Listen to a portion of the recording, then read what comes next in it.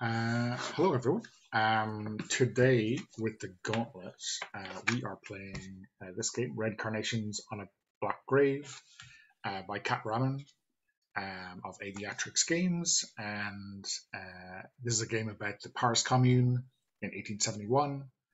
We are all going to be playing communards during that era. My name is Donna. My pronouns are he, him. Today, I'm going to be playing Louise Michel, the Red Virgin of Montmartre.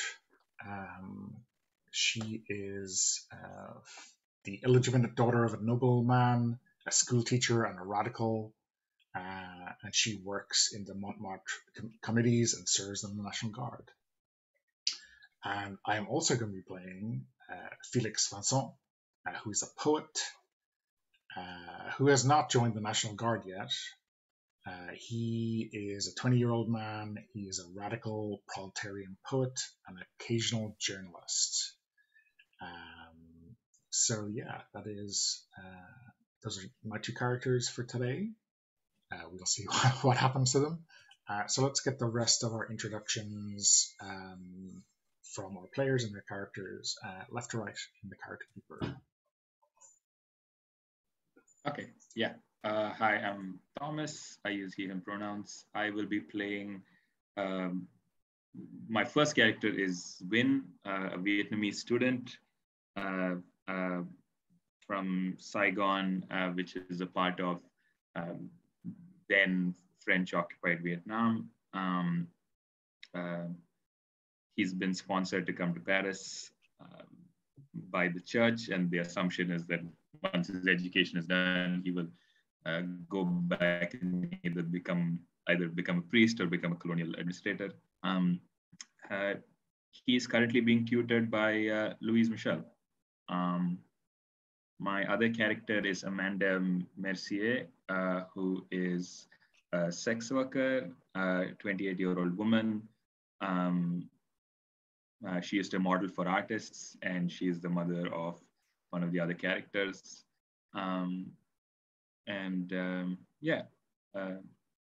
She currently, I think, is a soldier in the National Guard as well. I'm not sure, but yeah, that's me.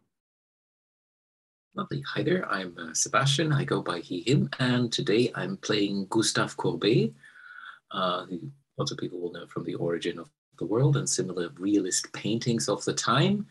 In the Commune, he is 51 years old and already one of the leading, if similarly revolutionary painters of his time. He works with Victor Jacquard, who is the husband of one of the other characters, one of the other players' characters. And my second character is Camille Mercier, who is the child of Amanda Mercier, who we just heard, and a student of Louise. And I haven't specified the gender yet, but I'm going to say that Camille is a girl.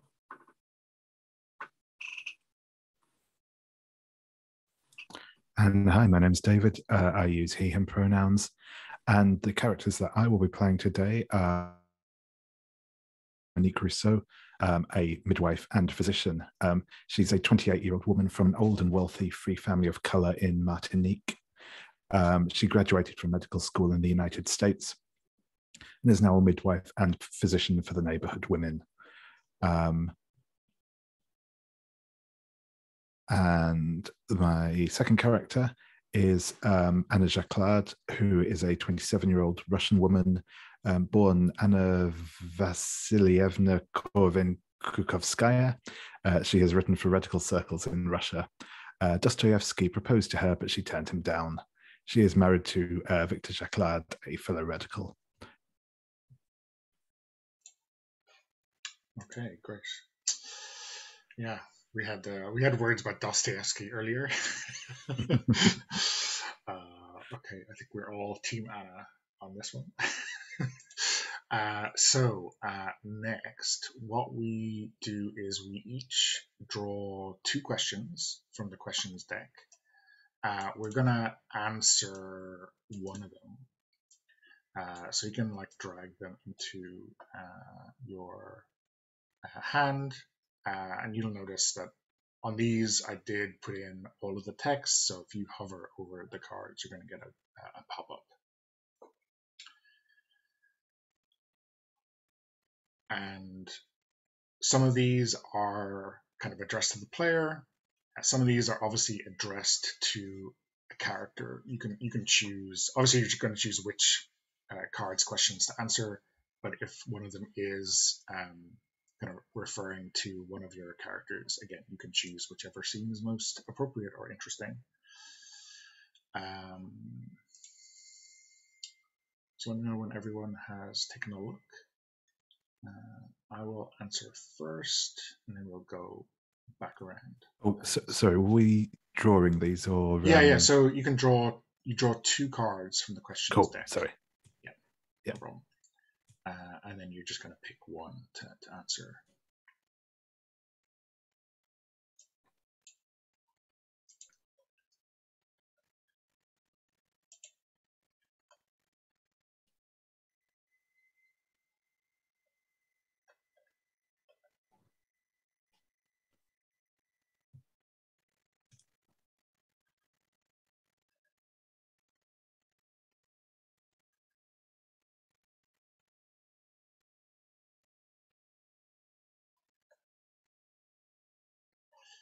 So I have a question. What did you do that landed you in prison? Who did you meet there? I'm 2 firebrands, so that seems to work for me. I think Felix had been landed in prison before. And I wonder if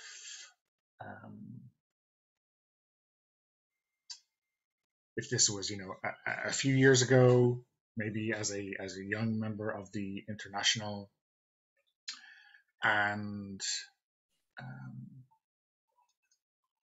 Thomas, how would you feel if Felix met Wynne in prison? Maybe Wynne wasn't like incarcerated, but maybe he was doing some work when he was a student. Some work with the church or some work with yeah. In that respect. I think work with the church makes the most sense. Yeah. Some sort of part of his education. Yeah. So do you think maybe Felix is a little bit responsible for radicalizing Wynne?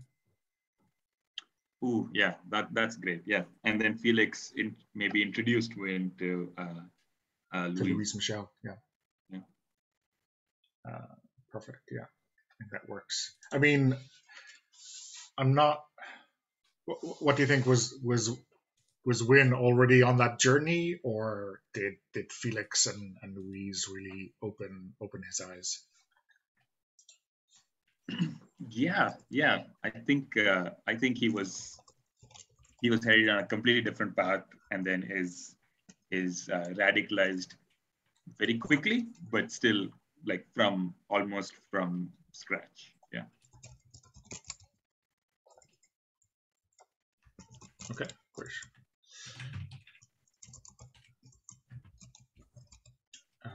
So yeah, Thomas, you have a question in mind to answer? So I've brought 2 questions, and I pick one, and I give the answer, right, Donna? Yeah. That's how this works. Yeah. So I have this one kind of sort of juicy question, which is, who was a confidential police informant before the Commune? Name a character who knows the secret. So it's not one of the player characters. It is just a made up person, and but I pick who knows the secret, and I'm open to suggestions for who this NPC could be. Does anyone have any ideas for what would make for an interesting? Like, do we want this to be somebody who's who is our colleague at the moment, who's our comrade at the moment, or somebody who is just who is not, right? Like just like someone kind of outside our circles. I think it would be interesting if it was essentially one of the relations to a character that isn't played by someone, if that makes sense. Okay, yeah, that's a great idea. Anybody like that? Could it be Victor Jaclard? It's none of our characters, but two of us have relations to them. So that would sort of tie that together. I was going to volunteer Victor as well. Yeah. Yes. Yep. The offering is accepted. Victor is Victor was a police informant before the commune, and oh man, I think the best person to ask is Anna, right? Like I think Anna knows and has not said anything. How does Anna justify that? Yeah, I think that Anna is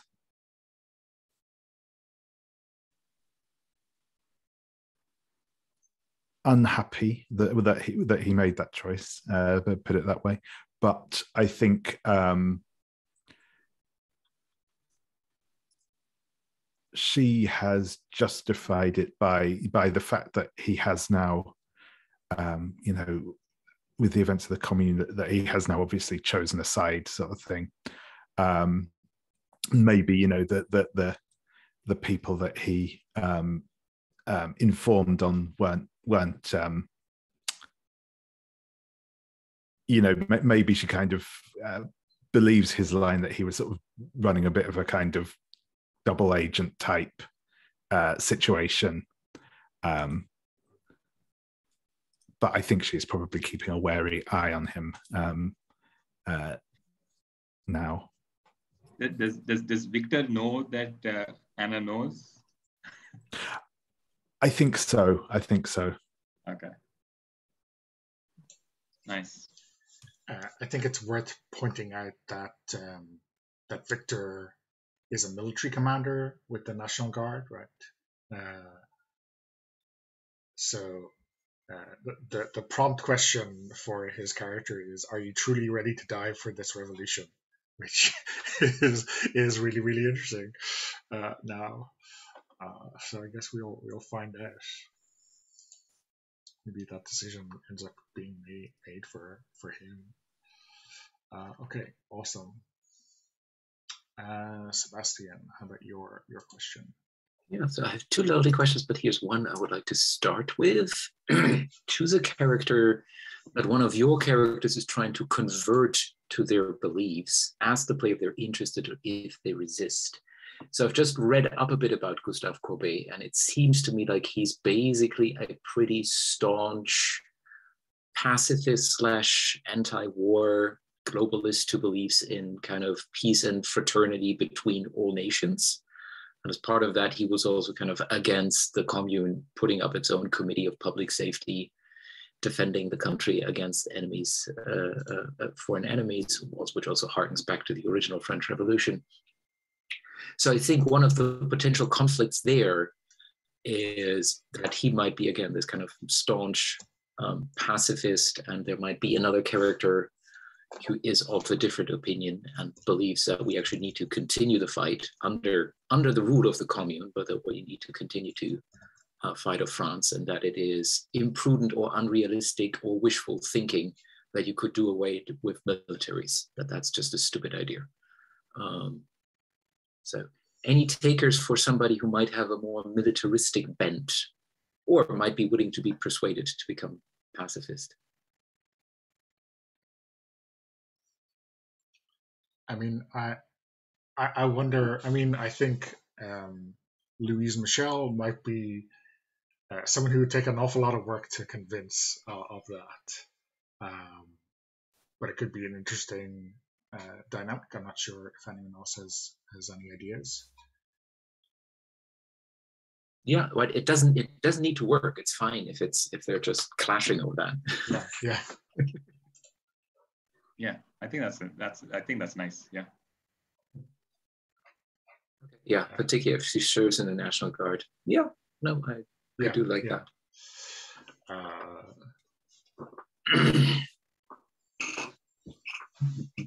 Okay, cool. Okay, cool. Yeah. Let's go with that. And David. Yeah. So, of the two questions I have, I think there's one that I am more interested in, but it also it has a potential to get quite messy. So I will read this one out and see if the characters involved are interested. And if not, I'll go for the other one. So the question I have is, one character is Camille's father. Does Camille know that this character is their father? So, like I said, if that is an interesting thing that we want to go into, I think it's quite a cool one, given that we've got Camille and Amanda sort of in play. But yeah, it's up to you. I think also we have a limited cast of people that could be the father. Although actually, I suppose the father doesn't have to be a player character necessarily, does it? Yeah, I guess it doesn't have to be. I guess the juicy questions are usually pointing, or at least relevant to PC, though, right? Yeah. So I think realistically, it would be either Felix or Gustav. And Gustav is less interesting because Sebastian's already exactly. Yeah. So I mean, I'd be happy for this to be Felix, if that sounds okay to you. I don't think that's a good idea. You don't think that's a good idea? It would mean that Felix was 16.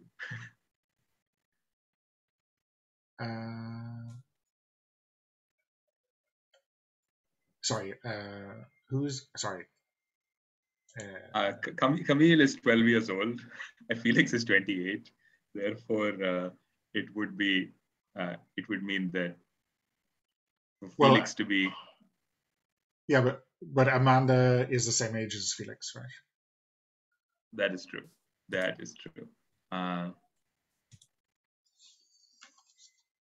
Yeah. Okay. Yeah, I'm okay with that. Yeah.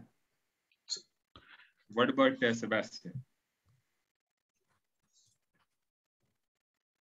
I'm sorry, you mean Gustav as a unknown father, or what do you mean? Felix. What do you think about Felix being Camille's father? I'm fine with trying that out. That ties into a potential other question that I would have, which is similarly about the fatherhood of one of my characters. So yeah, no, I'm very good with that. Yeah, cool. And I think I'm going to say, because for maximum for maximum dramatic reveal in game, I don't think that Camille knows that Felix is her father at the moment. Yep. Do you think Felix knows, or is this a secret guarded by Amanda?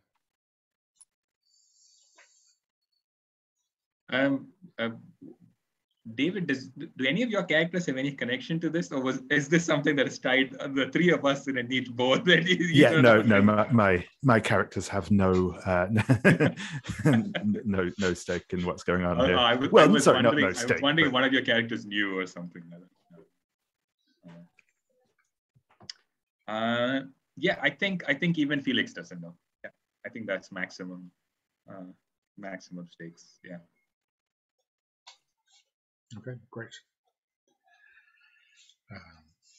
Drama. Okay, so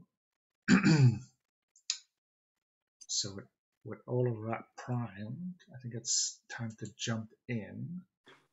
So the way we play this is we have a prologue. If you check out the prologue tab, there's a bunch of text here, which is kind of immediate historical background. I think we're supposed to read this, just so we're all on the same page. Though it is a good bit of text. How do you feel about reading this out loud? Or are we happy to just read it ourselves? I'm good with reading it out loud. I guess we can split it up into there's individual 5 sections. big paragraphs, so I can do the first one and the last one. And then after this, we do a mini montage for both of our characters at the very start on March 18th. Okay, so the Paris Commune. This game is about the Paris Commune, a working class revolution in 1871. We'll be playing characters that live in Montmartre, one of the most radical districts of Paris. For 72 days, the Commune was one of the most progressive governments in history. During its brief lifetime, it tried to create a state with workers' rights, free education, and the liberation of women as its foundations. The conservative government, headquartered in Versailles, invaded Paris at the end of May and crushed the Commune. So, Thomas, do you want to read the section? Paris in the 1870s. Paris was the most important city in continental Europe. Under Emperor Napoleon III, nephew of the more famous Napoleon, the center of the city has been rebuilt with broad boulevards and chic restaurants and boutiques, the capital of humanity. But in the poor neighborhoods on the outskirts like Montmartre, unemployment was high and people live in cramped, crowded conditions without running water or indoor plumbing. Conditions were ripe for another of the once-a-generation Parisian revolutions. Yeah, the Franco-Prussian War. In 1870, the emperor was lured into a war against Prussia and its German allies. The war was a disaster. The emperor and most of the army were captured in September. A republic was proclaimed and tried to continue the war. The Prussians besieged Paris. The winter was cold and food ran out. The rich ate animals from the zoo, the poor dogs, cats, and rats. The only way to get mail out of the city was by balloon. Finally, the republic surrendered to the Germans. The soul of the republic. Parisians felt betrayed. Despite the large number of troops of the National Guard, a militia that was often the only paying work during the siege, the government never supported them for an attack against the Prussians. When the national elections returned to parliament with a monarchist majority, Paris felt sure that the republic would fall and any hope that they had for a more equal society would be destroyed. Several insurrections broke out. The battle for the soul of the French Republic was about to begin. The government, now led by Adolphe Thiers, agreed to pay 5 billion francs in reparations. The Germans remained dug in east of Paris. The National Guard's cannons in Montmartre had been bought by its inhabitants, not the government, but Thiers ordered their seizure to prevent insurrection. Before dawn on March 18, 1871, soldiers of the French army came to take the guns, but were confronted by a crowd of Montmartre women. The commander ordered his soldiers to shoot the women, but they arrested and executed him instead. The National Guard took over Paris and ordered elections for a new government for Paris and France, the Commune. So in our prologue, we each take a turn narrating a brief montage scene in both of our characters' lives during the day of March 18th. I guess we'll start with Thomas. Each player should only narrate a scene about one of their characters on their turn, and we will make 2 circuits around the table. So we can build on details already. So this can be from before, after, or during the attempt to seize the National Guard's cannons. So this should be pretty short and give us a sense of who our character is and what they do.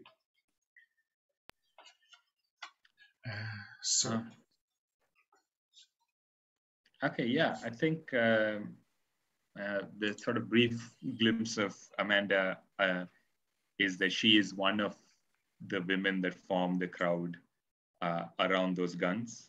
I think it's like very early morning, and the National Guard has been sent to kind of do it before people are really awake or something like that. But the people in Montmartre kind of see them coming, and there is this spontaneous crowd that forms with Amanda kind of somewhere close to the front locking arms with the fellow women and kind of trying to form that barrier.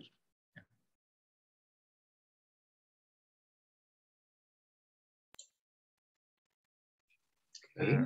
Yeah. So I think the next scene is with Camille Mercier. She just comes back from a, so we see her in the morning. She's just on the way back from one of the schooling sessions with Louise Michel. And we basically see her getting into a fist fight with all ruffled clothes and a bloody nose with some boys that she ran into who were poking fun at her and Louise Michel and were telling her that she was dressed in an absolutely not girl-like manner. And she was telling those boys off and saying that they have terrible bourgeois ideas about what it is to be a human being. And as they continue to heckle her, she basically then chose to break into a fist fight with them.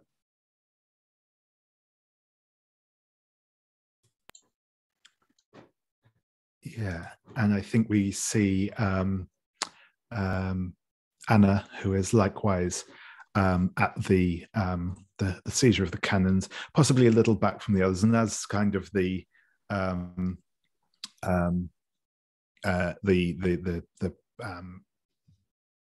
national, sorry, not the National Guard,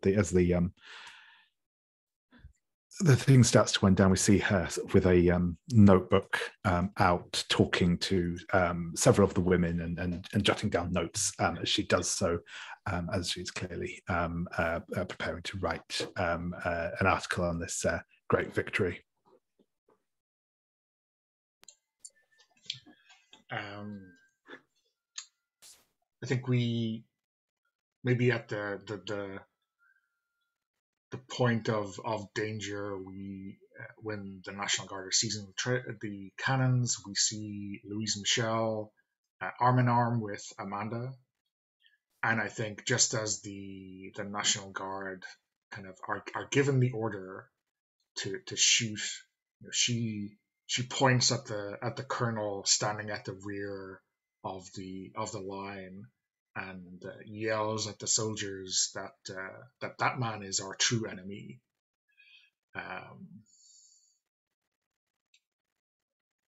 Yeah, I think that's it.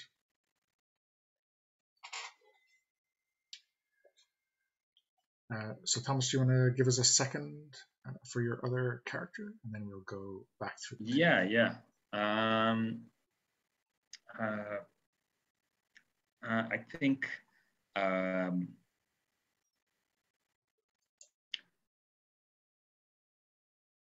think Vin is hearing this like secondhand. I think he is talking. He's talking to a kind of some kind of priest who is sort of like informing him in like this kind of terrified note, right? Like, oh, these things are happening. There's this kind of showdown with the National Guard in Montmartre, and I think Vin is sort of like doing this thing where like he is trying to pretend that that he has the same opinion as this priest, that what is going on is some kind of terrible apocalyptic event that could, whereas secretly he is thrilled and excited and is dying to kind of find out more. Yeah. Okay, returning to Gustave Courbet, I think if it is early in the morning, he is probably in his studio with a hangover, and with a model, and is annoying that model right now with one of his endless monologues about how the French art establishment needs to be basically torn down and replaced with a completely egalitarian system where there are no great art schools anymore, and no prizes and no medals and no nothing. And that yeah, egalitarianism in the art is a part and parcel and precondition for egalitarianism in society. If art depicts life, how reality really is, and if in art life itself there are no artificial social hierarchies, and you see the model basically slowly dozing off while he's on a round and sketching her, and from time to time refilling with whatever was left over from the wine yesterday.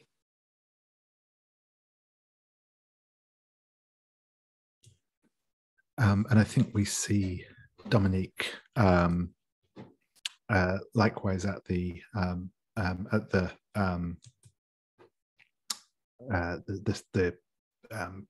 cannon emplacement.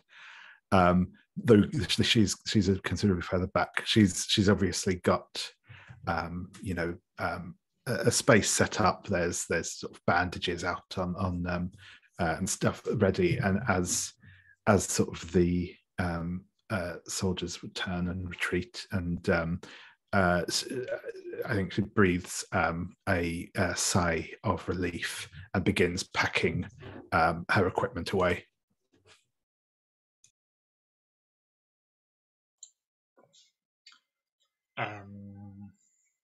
I think we see Felix down the street from where the altercation occurred,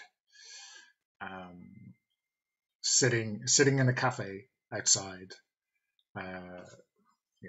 drinking coffee and scribbling in a notebook.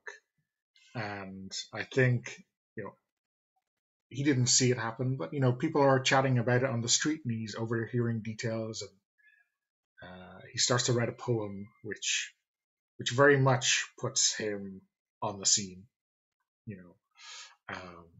A bit of poetic license. What can you say? Okay, so I think that is our prologue done. Before we jump into Act 1, I think we should take a break. Okay, we are back and ready to jump into Act 1. There is a bunch of text here. There's 3 paragraphs. So this Act 1 is, I guess the guiding themes here are optimism, optimistic, joyful, unbridled. And so this is between March 18th and April 2nd. Carnival of the oppressed, in which the commune establishes itself and begins the social revolution. So I'll read the first paragraph here, and then we can go around the table as well. By the evening of the 18th, the army and government had fled Paris in a disorganized retreat to the former royal palace in Versailles, 20 kilometers west of Paris.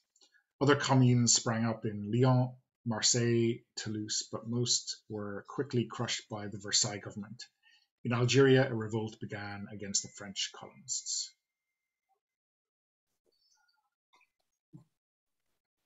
Yeah, I can read the next one.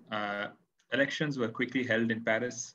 A couple of delegates decentralized, a council of delegates decentralized and using direct democracy took over the government. Some people wanted to march right away on Versailles and attack the government before they could regroup. While we debated, the Versailles forces were already moving towards Paris. Overdue rents were forgiven, goods pawned at the government pawn shops. The pawned payday lenders of the time were reclaimed. Complete separation of church and state, a working class stream was decreed. Everywhere there were lectures and free classes and committees or welfare, building barricades, and many other things. Okay, so the way this works is a little bit like when we chose characters. So we're gonna draw out 3 cards from the placards deck. So you should see those, and we're each going to set a scene. So Thomas, you went first in our montage prologue. So first player for Act 1 will be Sebastian. So again, as before, I only have the bare minimum on the cards, but if you can either select from the card section here to get the option down, or if you wanted to, you can click on the placards tab to get the full rundown for each card before you make your choice. So you're going to choose one of these, set a scene that we can play through, and then once if we feel that card has been resolved, we can draw a new card to replace it. And when everyone has set a scene and we're happy to move on, when we go to Act 2. The important notice here is that none of our characters will die in Act 1. That sounds very good unless we consider what that means for Act 2 and 3. Let us know what you think, Sebastian, which card you're going to play, and then we'll play through a scene for one of your characters in that scene.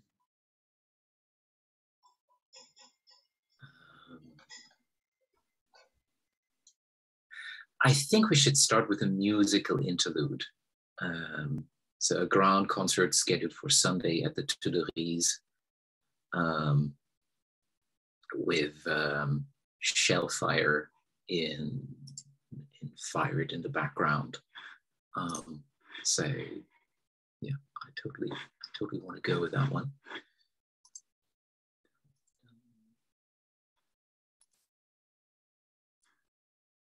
So already chosen, excellent. So yeah, this is one of the kind of the beautiful, almost thought impossible days of the early commune, where we have a spring garden, beautiful sun. We have loads of people from the poor areas of the city mingling in this area, which was previously just the area for the well-off to mingle freely. Loads of different artists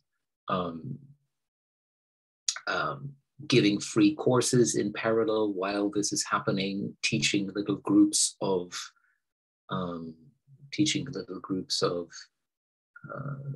citizens all across the city how to draw while we have this beautiful concert running in the background. I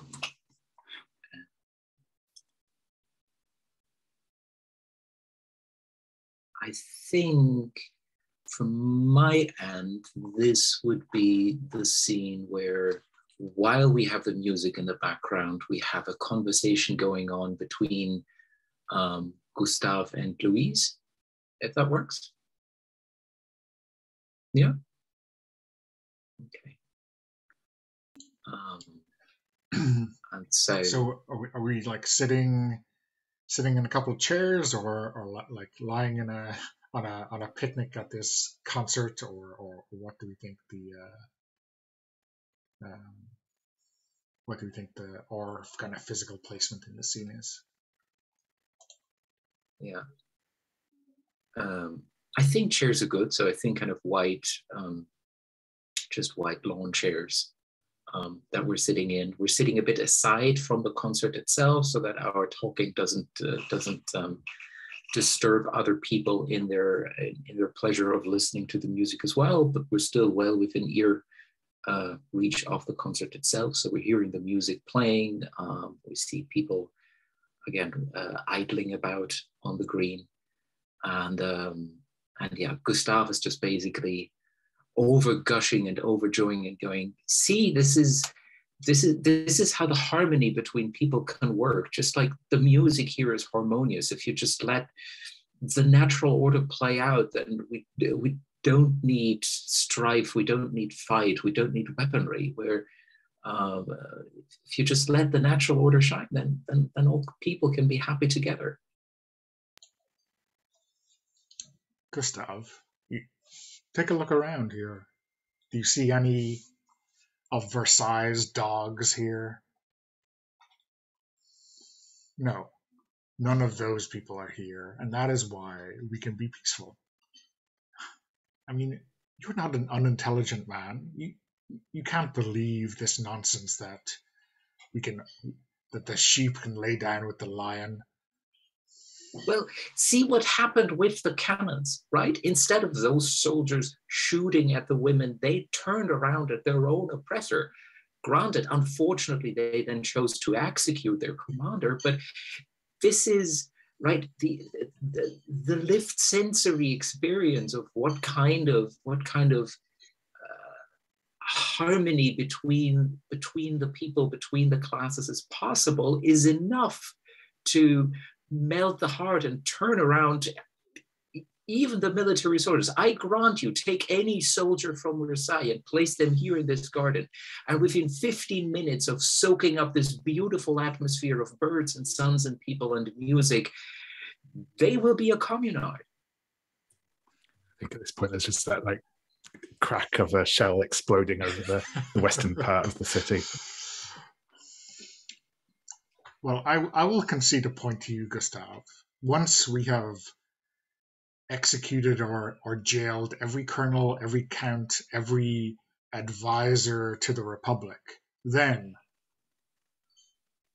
we will no longer need violent means. And I think if you will jail and execute violence on all of these other military people, you will just train up and inculcate yet another generation who believe that violence is a viable means to an end, rather than placing them here in this environment. This shelling that we hear out there is there because people are shooting at each other. Just bring them here, have them sit together, have them enjoy the music. And believe me, a non-violent transition is possible. Well, why don't you visit them in Versailles and convince them of this, Gustav?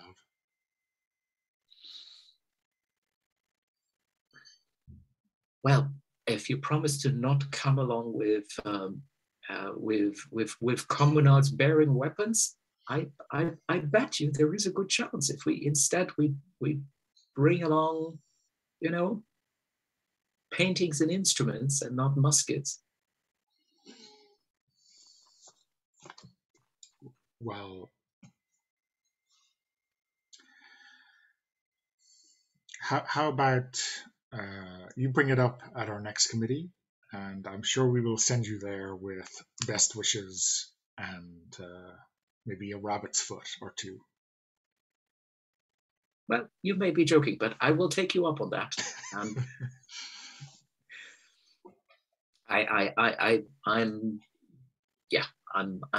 already articulating my speech.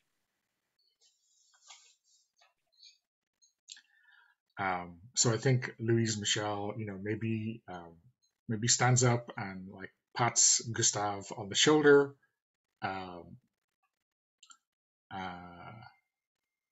before kind of circulating elsewhere through the party. I think Gustav is continuing to sit there and just brimful with energy, just humming along with the music that he's listening to while trying to write down the first words of the speech that he's going to give. And just from time to time, he hears the kind of shelling in the background and kind of goes, as if there's a kind of a fly that he tries to buzz away because it's killing his buzz.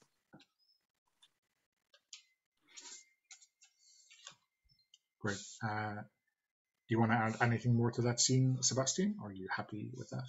No, I'm pretty happy with that. Okay, great. David. Yeah. So I think so. If we want to resolve that musical interlude, we can draw a new card from the cards deck for another prompt.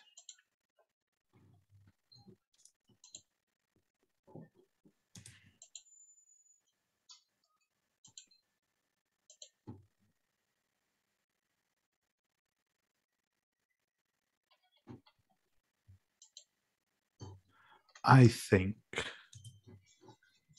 Oh, let's do another one. Nope, that's the wrong thing. There we go.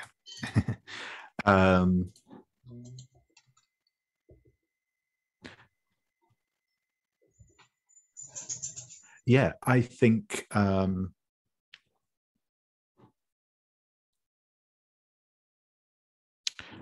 going to go with Jenny Marks.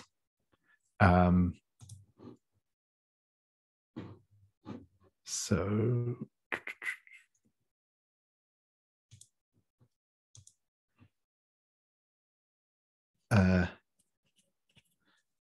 Monsieur Thiers fulfills a great revolutionary mission. By means of his prefects, priests, and police, he will before long provoke a general rising of the peasantry.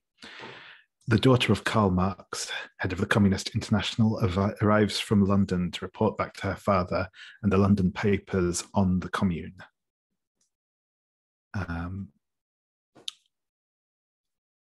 So I think that this is maybe a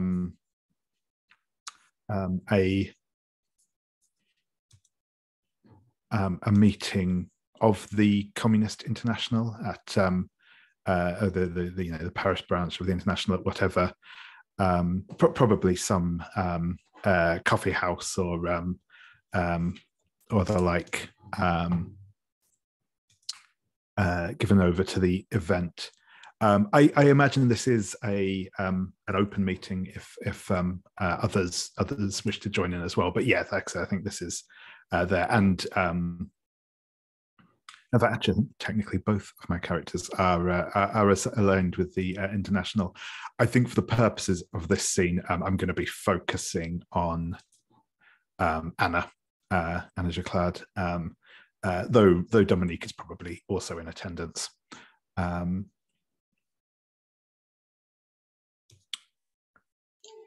think Felix is probably the only other PC in the international.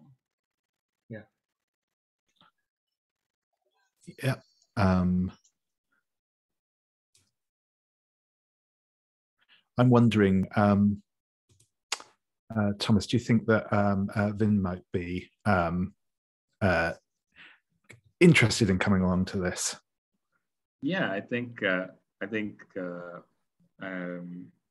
potentially just hiding in sort of Felix's shadow a little bit, just one step behind him. Yeah.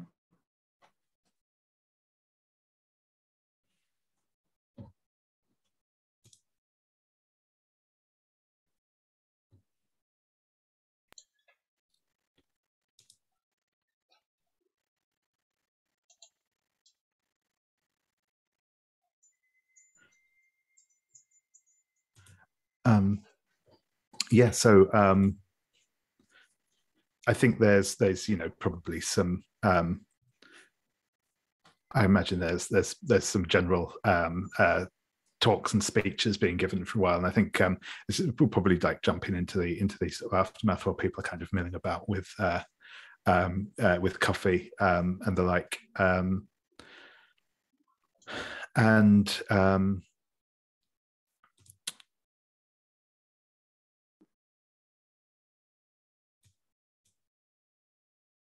yeah.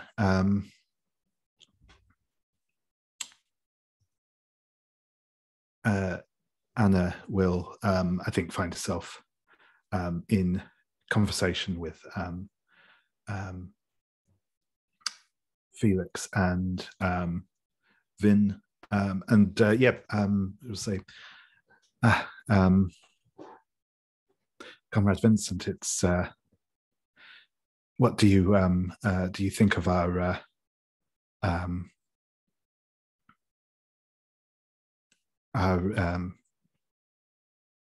visitor today?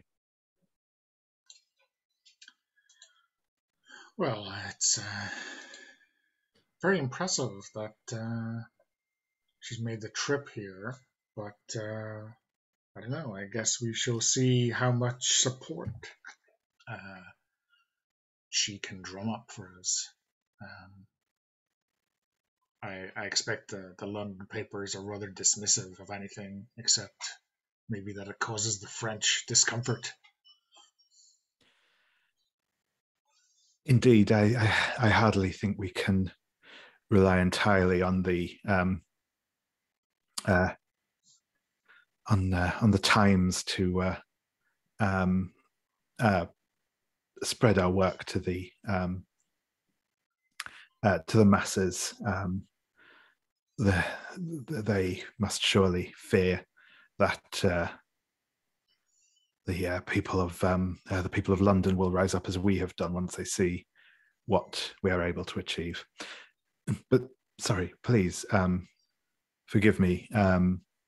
She'll turn to Finn. I don't believe we've been introduced. I have not seen you at one of these meetings before. I'm Anna Jacquard. I think Ben is like wearing a hat and like takes it off and kind of like just kind of like half kind of lowers the head and goes pleasure to meet you, kind of introduces himself and says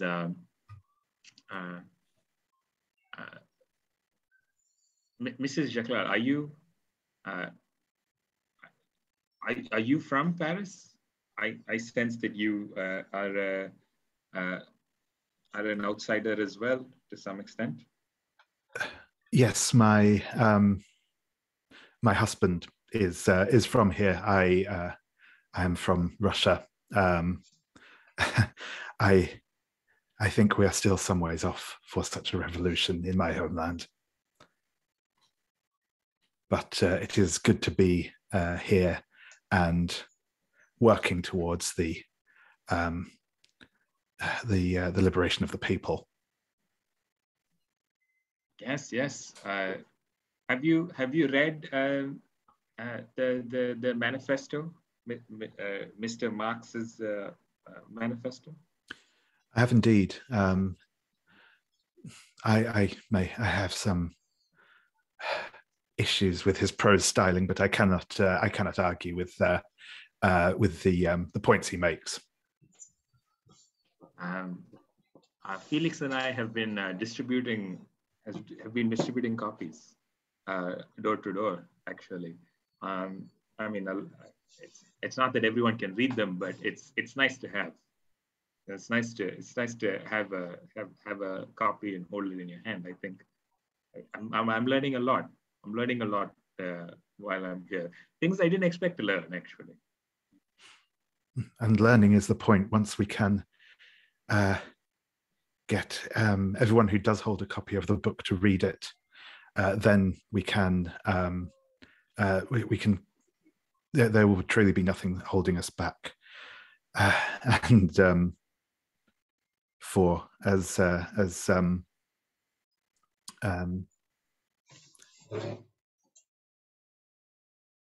dense as the writing of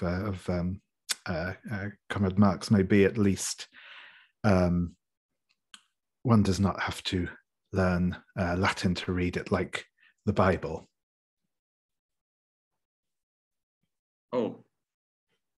Oh yes. That's I can't read Latin. And there has been some talk about translating it to Vietnamese.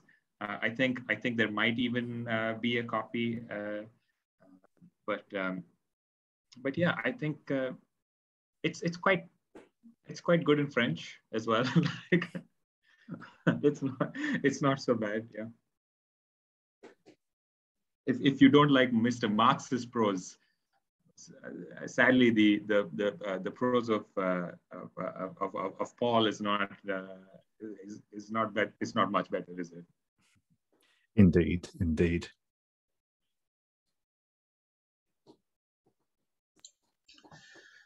So yeah, Vin and I have been working on a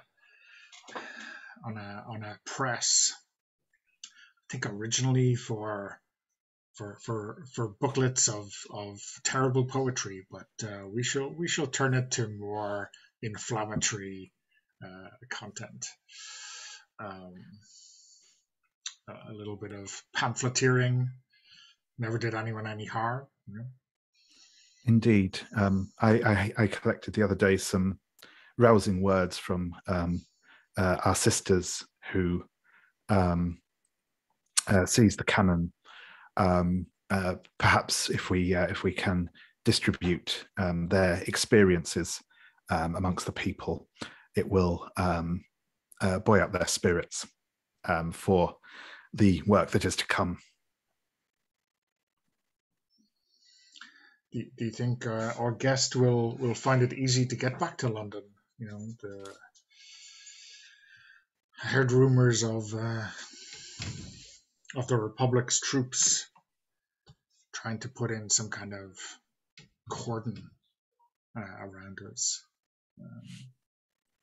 Maybe we shall have to smuggle her out.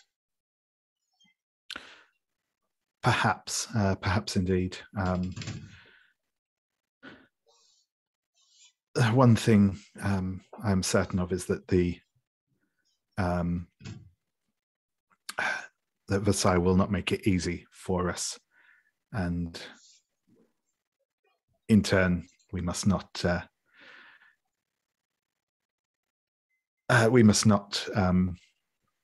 relent in our opposition to them.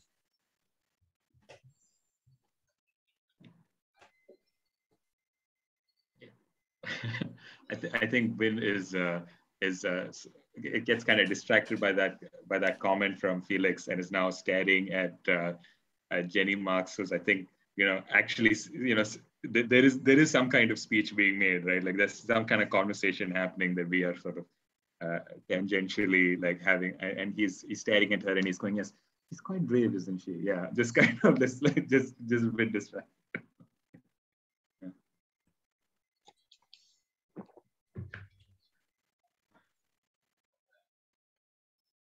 Yeah, I think that's probably good for me if people are happy with that. Yeah. Yep. So I guess I will draw a new card for the Committee of Public Morality. I remember this. I think Win has written down in a notebook, the specter of communism is haunting Europe. Can it haunt Asia as well? Like, I think he has written down this profound point. Okay, so yeah, I mean, I had my eye on something else, but I think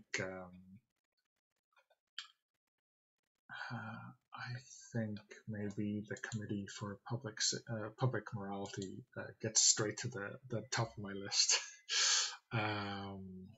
So let me that from the drop down.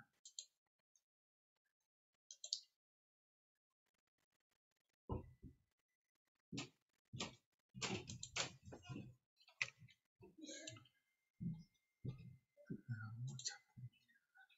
Oh, there's something wrong with the drop. With the lookup.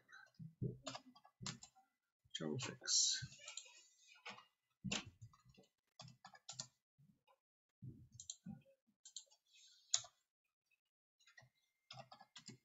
Okay.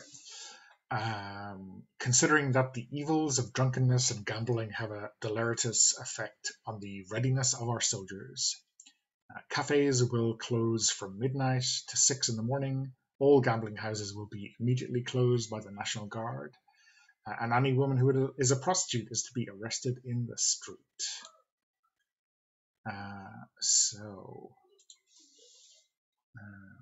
Yeah, I think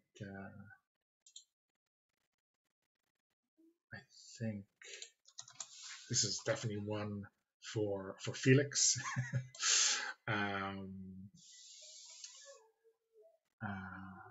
I wonder. No, is Felix hit by the fact that cafes close at midnight? This is a disaster for Felix's life. So I don't know. Is this a chance for us to see Felix and Amanda? Because I think we know very little about their relationship. Yeah. I don't know if this is a chance to get Camille on screen as well. Yeah. Yeah. Makes sense.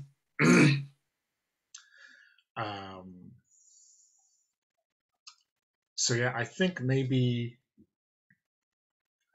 how will I set this scene? I think maybe Felix, at midnight, having been kicked out of a cafe, is knocking on Amanda's door.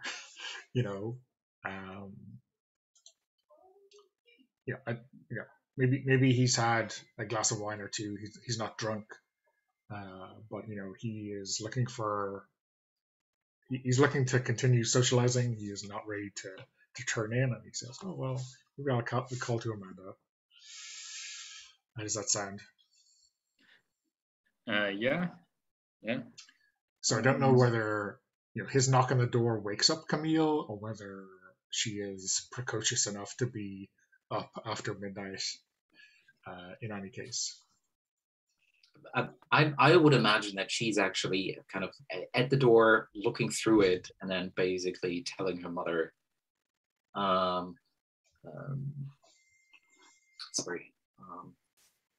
think she's revolutionary enough to call her mom by her first name.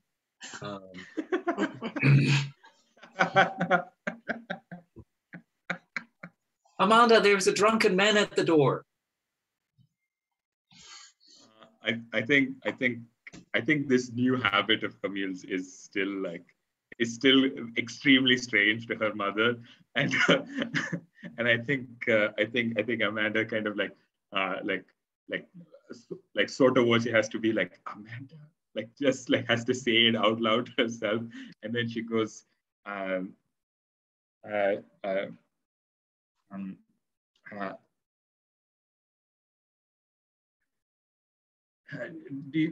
does he look drunk? Because I think that it's quite late, Camille. So what do your eyes tell you about this man? So I'm looking out of the window. How does he look like? Yeah, I think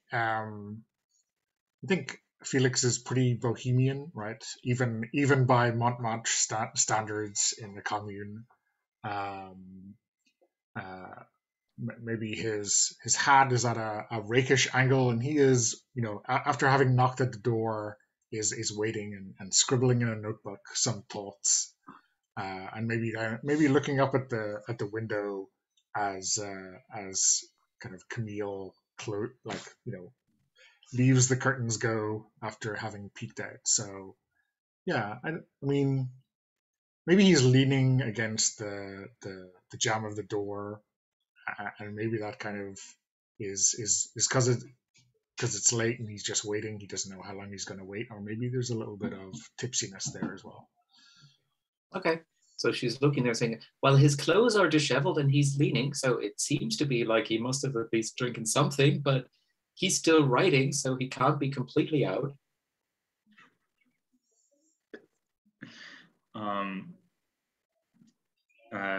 I think Amanda she just shakes her head at the sound of her name, and she comes up and I think she also peeks out the window and she says, "Oh, it's him. This is fine." She opens the door and she says, "Felix, it's late, and given that I'm not able to work, my ability to offer you hospitality is also quite limited. I do not have wine. I do not have anything. So why are you here?" Well, you're not able to work? I had come to warn you because I wasn't sure if you were out and about. These new You came edicts. to my house. You came to my house to warn me. Well, I came here to see if you were around, to warn you about this new edict, because who knows? The committees have lost the run of themselves. And you waited till the cafes kicked you out. You timed it exactly then. Just that was coincidence. It's true. I am a terrible person. Yes, I think Amanda, who is that? This is this is a friend of mine. You can come say hello. Felix, you remember Camille? Oh, Sure. You're so big. Well, I'm Camille Mercier, one of the many students of Louise Michel, and one of the first new generation of citizens. And what about you, citizen? Oh, you can call me Felix. I am. Maybe I was Louise's first student. Though I'm still learning. I think maybe because I'm a poor student, or maybe because we learn all our lives. Who knows? I'll let you know. Okay. Well, she never told me about you. Ah, well, I'm a great disappointment to her. Yes, Camille. Felix has the opposite problem of you. He is unteachable, and you sadly cannot stop learning. That is the problem as well. Unteachable, Amanda.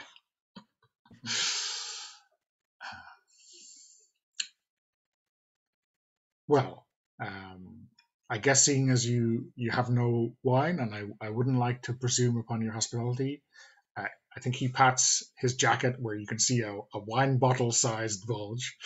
I should take this one home, unless you accept deliveries. I'm willing. If you're out of wine, that seems like a calamitous affair for any household, French or not. So maybe I'll leave this with you. Yeah, I think Amanda goes, I mean, I can't say no to a gift. And she'll accept it, and I think she will hand it to Camille and say, and ask Camille to go put it away. And then as Camille kind of like leaves the seat, she will say, Felix, just be careful. I assume you are going to join the National Guard. Not unless they force me at gunpoint. You know me, I'm not. I mean,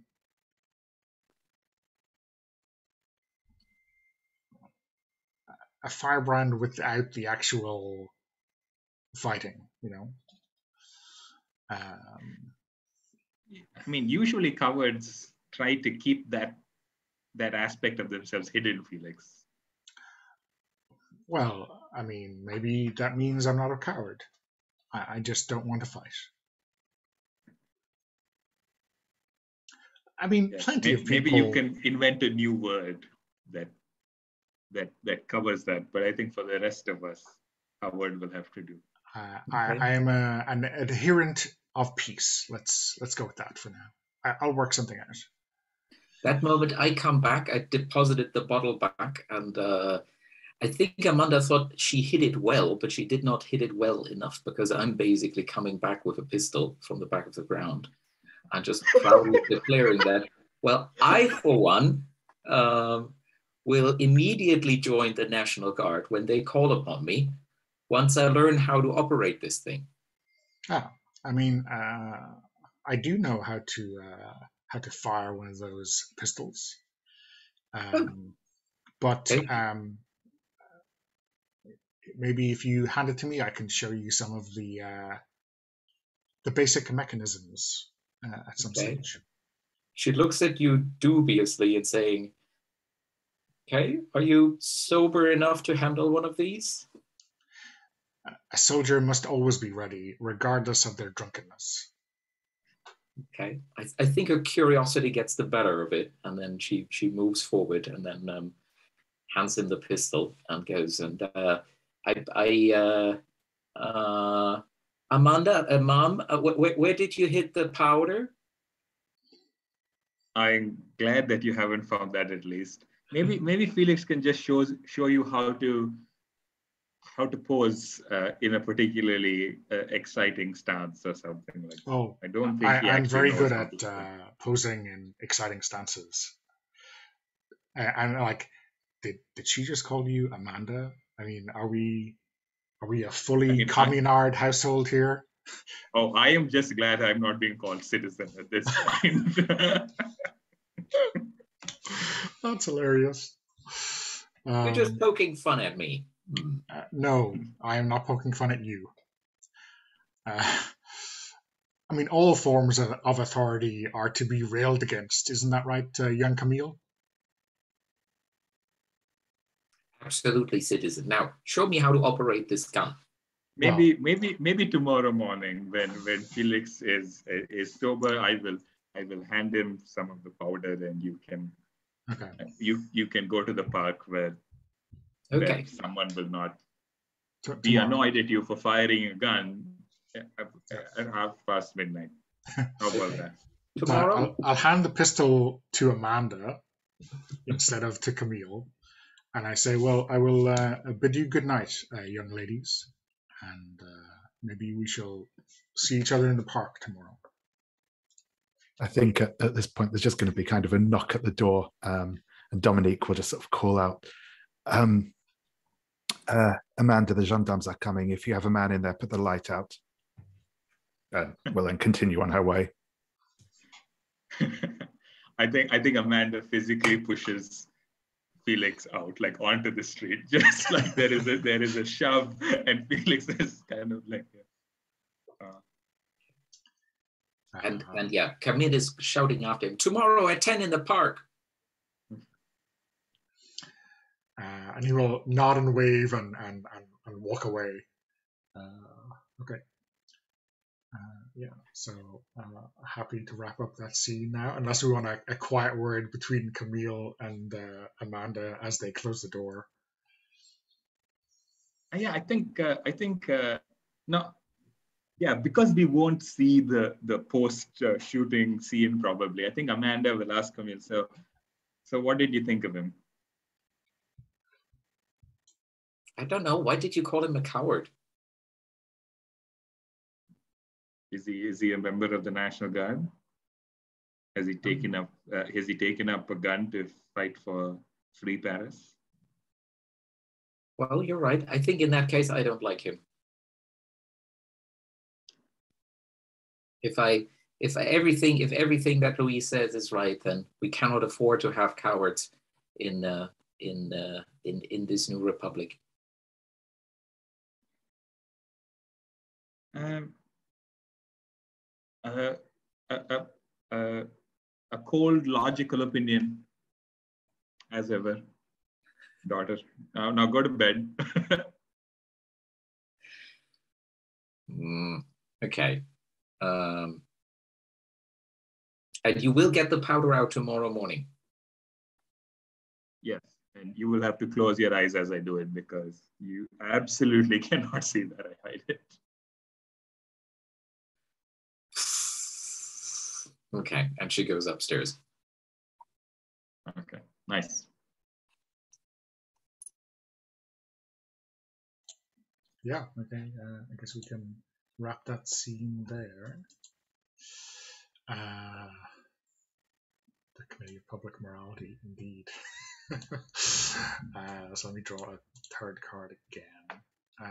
So Thomas, this is your scene to choose from. The Secret Miseries.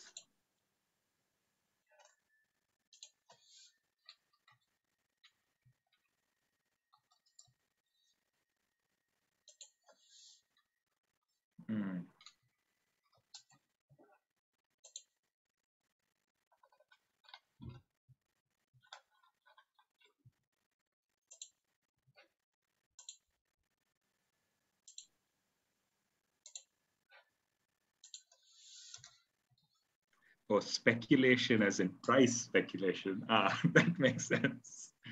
The Republic is in danger.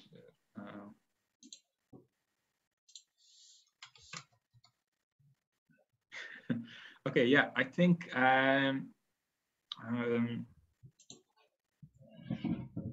I think I would pick The Secret Miseries of Montmartre, and I am imagining this is a scene with so what this placard is about is just, I mean, just how bad things are in that neighborhood, and I think it can be a short scene, but I would love to see Dominique on there as a doctor doing something, and I can see Louise Michel being there as well. I can also see Vin kind of trying to learn. So maybe it's a clinic. Maybe Dominique is running a clinic. David, does that sound interesting? Where Vin is kind of helping out. Yeah, that sounds good. That sounds good.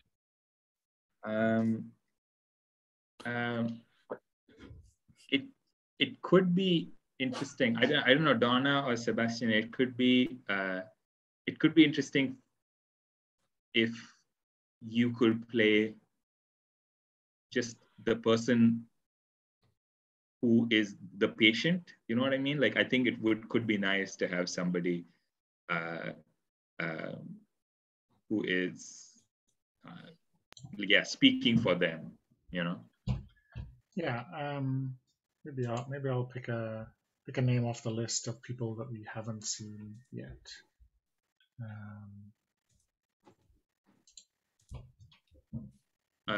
Josephine Marche, second name.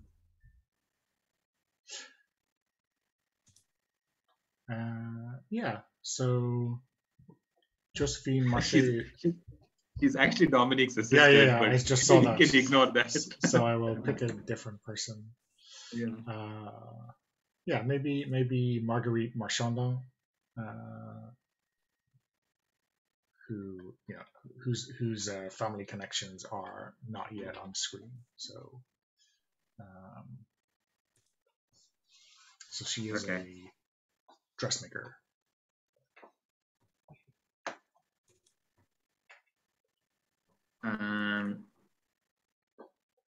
So yeah, I think Vin is just trying to help out, trying to be Dominique's assistant, and is just sort of like what is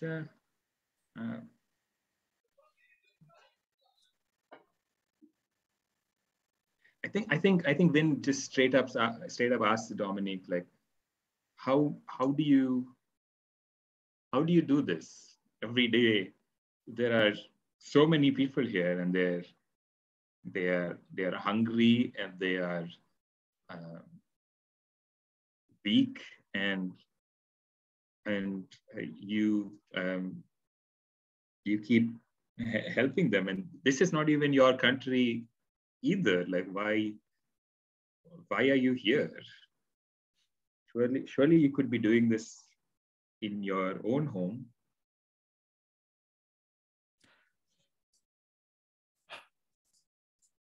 My home is a part of France, and my family have been a part of it for many generations. But why am I here in Paris?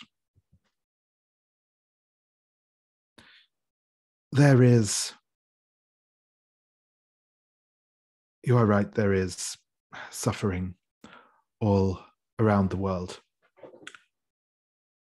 I came here to learn, to maybe get support.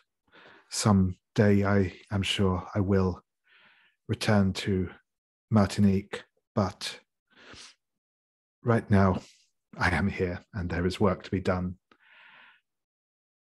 I cannot turn my back on any suffering. And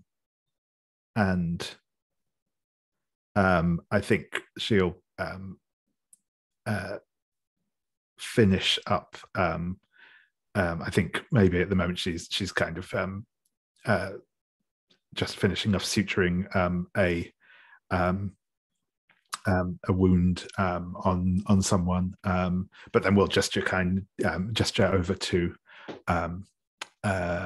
Marguerite and say, in the meantime, if you could ask the madame what the problem is while I get cleaned up, and she'll kind of start rinsing off her hands in a bowl of water. That's probably not as clean as one might like, but yeah. I think Vin will turn to Marguerite and go, Madame, are you here to see the doctor? Are you pregnant?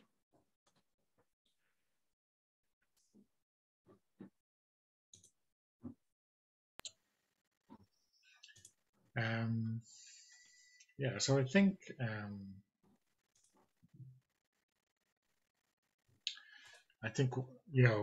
Marguerite blushes at this and denies it, and I think she just starts complaining about the new rules. My family run a wine shop, and now we can't make ends meet. We need help from the committee to help feed us. There's not enough money in anything anymore. You put us out of a job, and we need help. But this was the only place I could come to think of, because the committee always closes their doors. I cannot complain to them.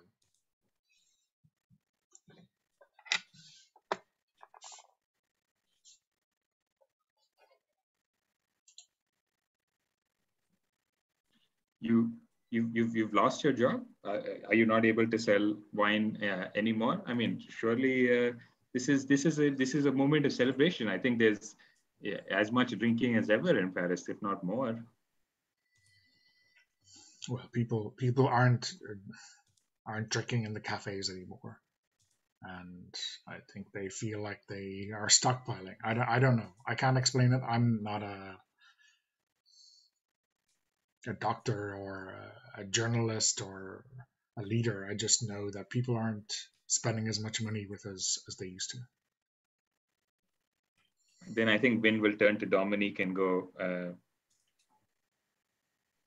I think she's complaining that people are not drinking enough. This does not feel like a medical problem. I think this is a political question, and I don't know if you're running that kind of clinic. Sorry, go ahead, David. No, I was going to say, we must always be able to listen to the complaints of those who visit us. It is not enough to merely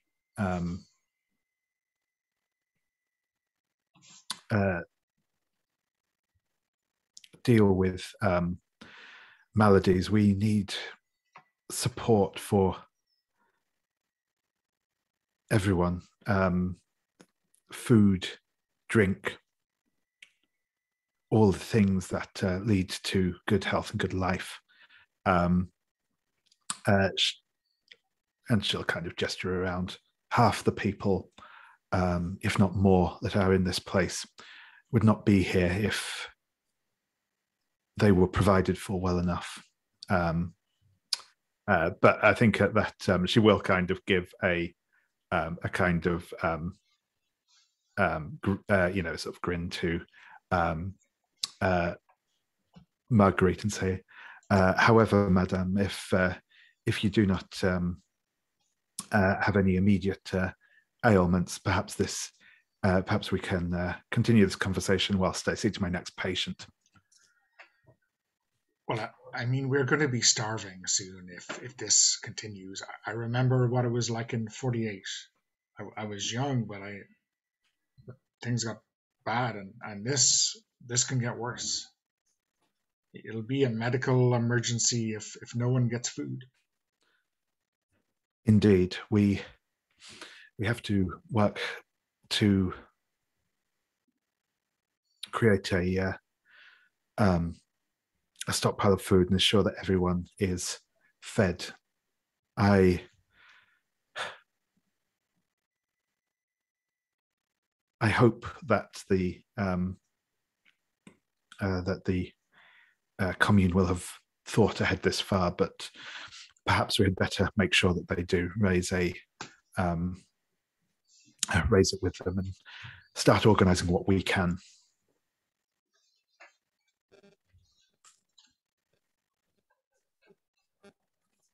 So yeah, I think Marguerite kind of nods and walks away, and maybe you'll see her, later on in the day, annoying someone from a committee about this problem.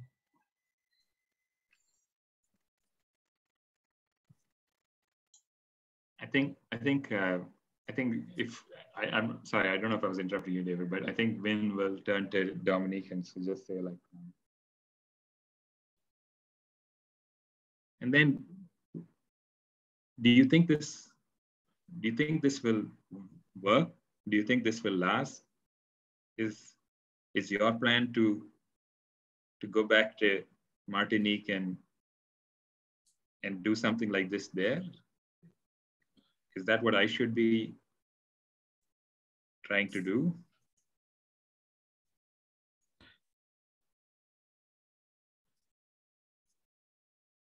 We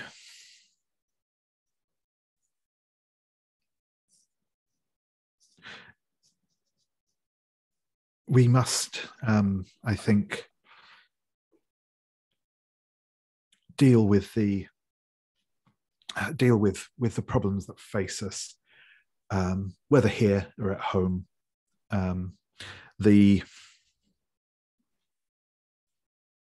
Not all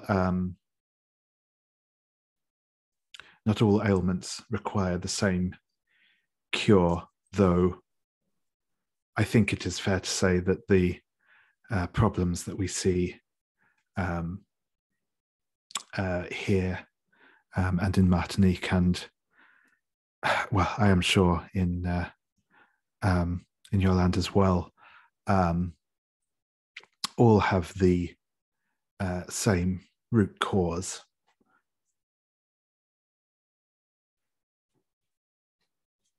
And yeah, and I guess here we have an example of that cause being defeated. Indeed, we've got to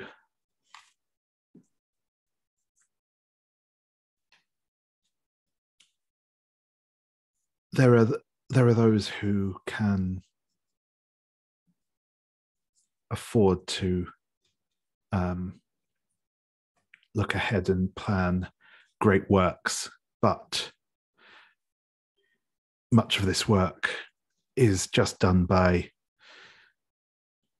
taking it one day at a time and dealing with the problems that face us now.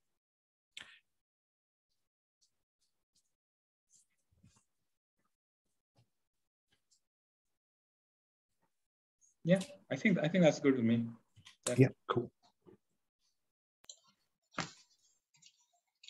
Okay.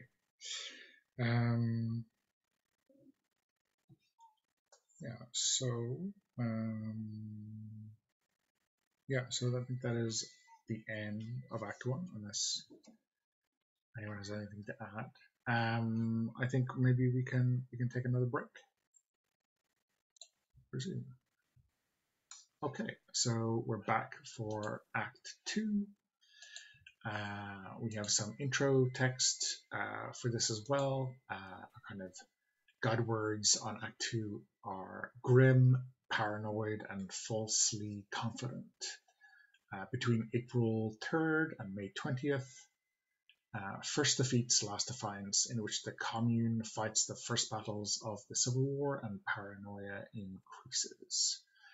So I think we can continue the order we had done in last. So that was, I think, David, you can take the first paragraph. Sure thing. Yes. So on April 3rd, the National Guard and many women marched out of Paris towards Versailles. Everyone was sure the army wouldn't shoot fellow citizens. The Versailles forces had quietly recaptured forts along the way. They mercilessly cut down the marchers, executing anyone who surrendered. The Commune promised to retaliate by killing hostages. The second siege of Paris had begun. The Commune began to adapt to war. Every man between 18 and 40 years old had to serve in the National Guard. The political police hunted for treason. Searches for men who did not report for the Guard became intrusive and even violent. But when the commander called for 12,000 men to muster, fewer than 2,000 actually came.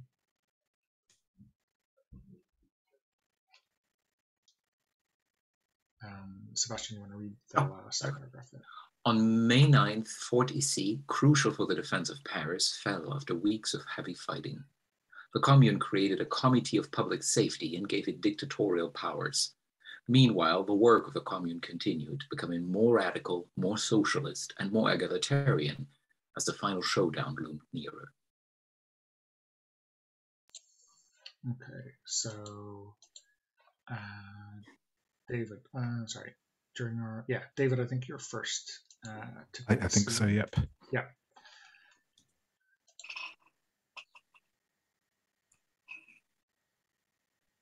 And so these are still all in the placard stick.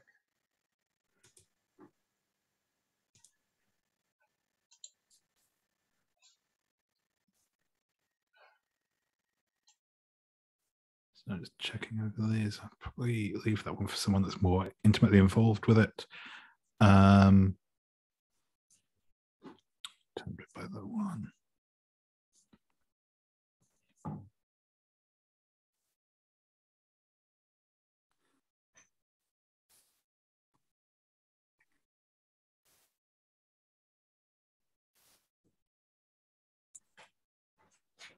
Yeah, I think I'm tempted by both the Versailles and the Fall of the Vendôme column. I think I'm actually going to start with the Fall of the Vendôme column.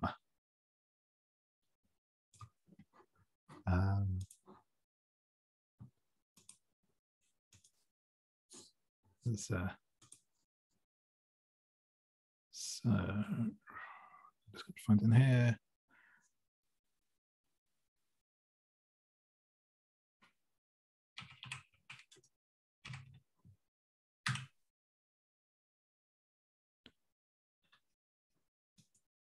Cool. Yes, this monument to oppression, which has no place in the new era we find ourselves. The monument to Napoleon I, located in the expensive Place Vendôme and in the style of a Roman triumphal column, is particularly hated by the Commune. It is torn down in front of a large audience. Many spit on the shattered statue of the emperor. So yeah, I think that this is going to be obviously a scene at the very toppling of the column itself. So I'm imagining, a big scene of lots of people kind of with the ropes and chains coiled around the statue, pulling it down. I think I am in this scene going to play as Anna again. And I think, again, Anna is going to be slightly separate from the crowd itself, reporting on this, possibly even has a camera with her that she has liberated for the cause. And I think anyone who is interested in being in the scene can be present. I think I would like Gustave to be there because in historic actuality, he wrote an article saying, I think this column should be disassembled And he was later on held responsible for the toppling of the column, when he always said, no, I was not responsible. I said disassemble and reassemble. I didn't say tear down. So yeah, so he might literally be in a conversation with Anna about that while she's reporting on the scene. Cool. Anyone else wants to be in the scene? Or I mean, I think Louise Michel will be there, but I think maybe just as a background figure, maybe standing on some kind of barricade, and gesturing wildly at the assembled crowds. Yeah, and I think maybe sort of when we open the scene, Anna has just got has her camera set up and is under the hood, and is trying her best to get a not too blurry shot of the action with Louise Michel on the column as the scene opens up.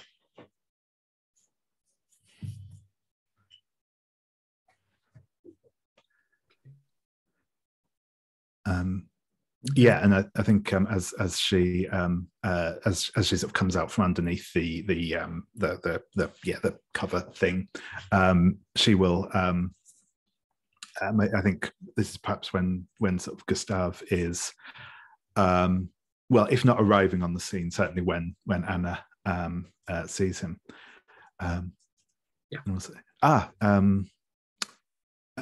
Comrade Colbert. It's good to see you here on this momentous day. Do you have time for a few words? Well, Citizen Anna, I'm surely happy to speak. I'm just glad you didn't put me in your frame there. I mean, I always said I'm as unhappy as the next citizen about this celebration of French imperialism, but yeah, I mean, there was no need necessarily to just tear it down wholesale. I think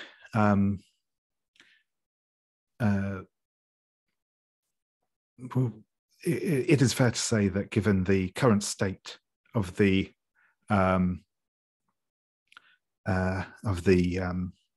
aggression by Versailles, we should hardly concern ourselves with the she'll sort of gesture with a few broken limbs of marble when there is bone aplenty already shattered. Oh, I mean, of course there is. I fully side with any call against military violence, to which Napoleon I definitely stands as a horrible reminder. And you can surely quote me on the fact that this statue has no artistic merit whatsoever, and therefore does not belong in a public place, in a public's eye, and should be shoved away out of our sights in the Place des Invalides or somewhere next to Napoleon's tomb or so. But and I think that I don't know. Violence is violence, no matter no matter who. No matter who begets it, and even a worthless piece of art, it should be the artist's choice whether to remold the statue or sell it or keep it somewhere, rather than to tear it down and break it. But have we not, as the people of the Commune of Paris, have we not transformed this art into something new? A symbol of the future without such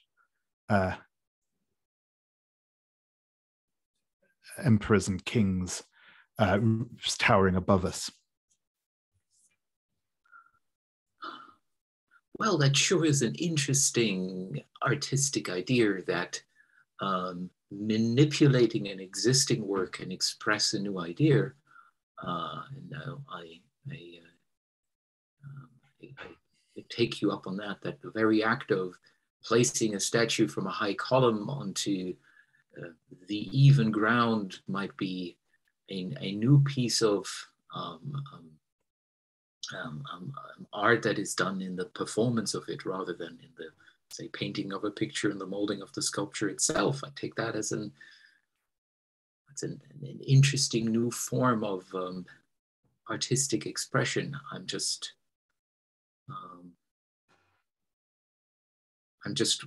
worried about the repercussions, seeing how the Versailles troops have dealt with our communards, that this will just invite even further violence. I think at this stage, comrade, the Versailles hardly require an invitation. They seem more than happy to gate crash what we have here.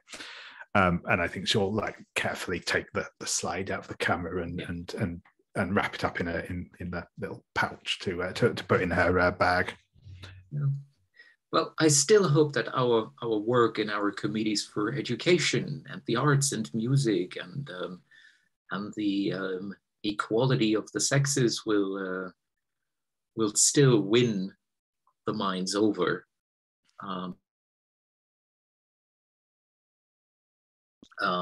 So I stand hopeful, and I remain hopeful on that end. On that, comrade, we certainly agree. The only true way of ending this, and indeed all conflicts, is with universal consciousness, and that must remain at the forefront of everything we do. Well, to that I gladly drink, and he similarly I don't know, magics into existence a little bottle that he has hid somewhere, and invites Anna to a drink. Okay. Yeah. And yes, she will definitely toast to that. And yeah, and I think that's probably, unless you wanted to add anything with Louise Michel, Donna. No, I don't think I'm happy to be the subject of a photograph and making a lot of noise in the background. Awesome. Okay, so I guess I will pick a scene.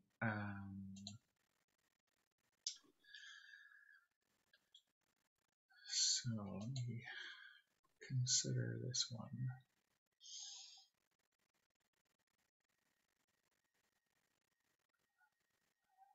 Yeah, maybe burning the guillotine is what I have in mind.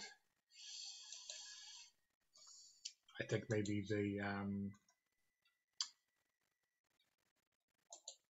the act of destroying one symbol of oppression leads directly to another,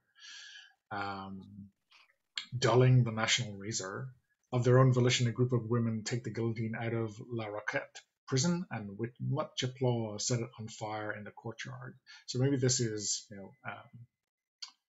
a week or two later. I think we have this in the there's maybe a party atmosphere going on in the courtyard. People are maybe using this as a great venue for dancing. But I think we kind of see Louise Michel kind of speaking like in next to one of the colonnades surrounding the courtyard, maybe speaking to someone about the next step for the commune, or how much worse things are going to get, especially now that the column that we sent to Versailles was destroyed. I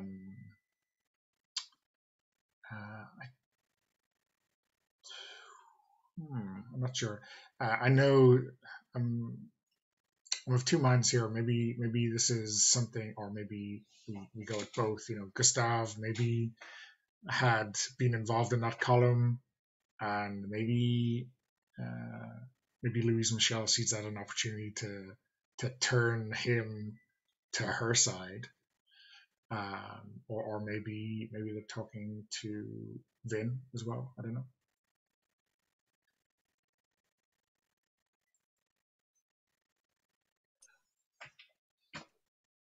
Yep, I'm good with that.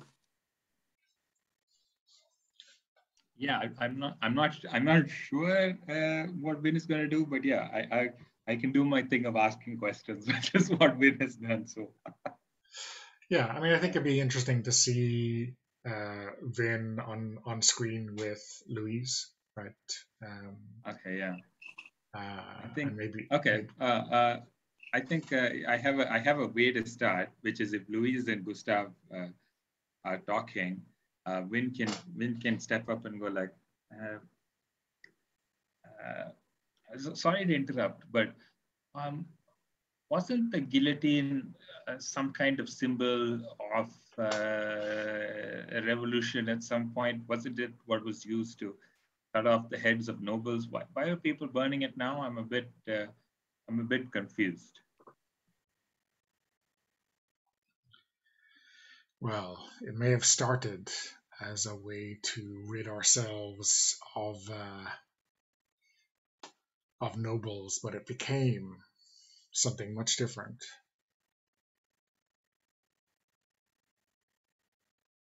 Yeah, it definitely. So Gustav kind of stumbles into the picture at this point, and he's absolutely sodden plastered in this situation. It's a symbol of the eternal danger of any revolution, which is to end up killing its own children out of revolutionary further. And Louise, if I can congratulate you on one thing, actually burning a symbol of that makes me hopeful that despite your committee on public safety, your heart may still be on the right side of history. Well, I think violence within the commune is to be avoided at all costs. I think you're right on that side, Gustav. And one way or the other, I don't want to see the guillotine return. And I couldn't agree more on that. But why a committee on public safety? Why that name? Why, with its charged history of bloodshed during the first revolution? Wow. Why give it dictatorial powers? Why risk it? You think I make all the decisions in committee, Gustav, do you? I'm asking you as one of the members of it. I mean, I resigned out of protest against that because I think that is exactly the beginning of what leads us to the guillotine. If I may interject, you say why risk it all, but there's no path that does not involve risking it all. Is there some nobility in being obliterated by the Versailles forces as we stand there, paintbrush in hand, masterpiece on the wall? Is that somehow more noble than meeting it with violence as well? I'm not talking nobility of actions here at all. I'm just observing the course of history and how the course of history just from one violence another follows. And so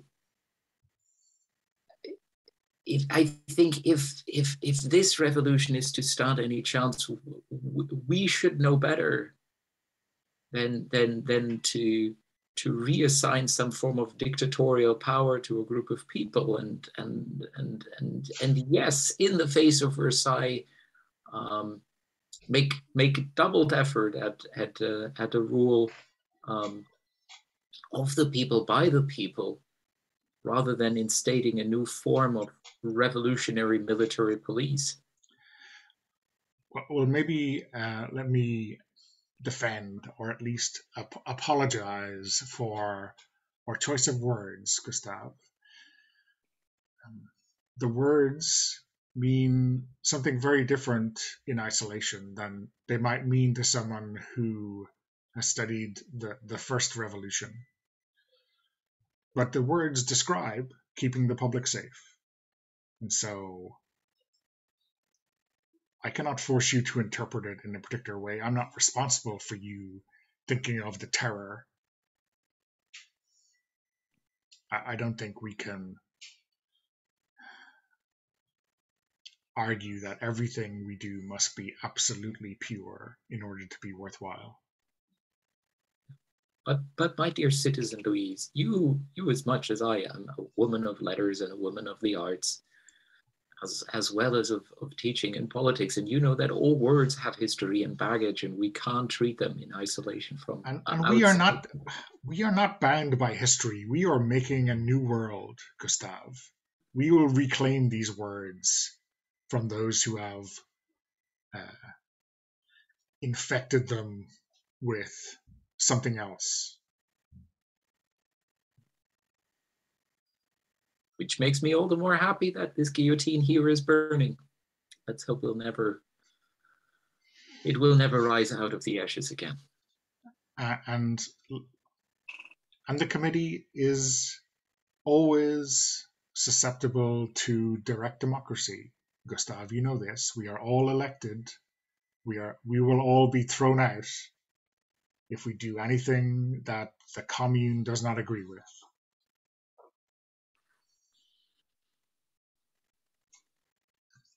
Frankly, you know, I won't be surprised if we're all voted out next time and we see a new bunch of people discover these truths for themselves. And I should count myself lucky to see that day, when the first government of commune hands over power peaceably to a next newly elected one. Well, I pray for that day too, Gustav. Maybe young Vin will stand for election for the seat you vacated. Yes, young Vin. So what's your view? What will you stand for as a representative? Oh, I don't think I'm representative of anyone except myself right now. So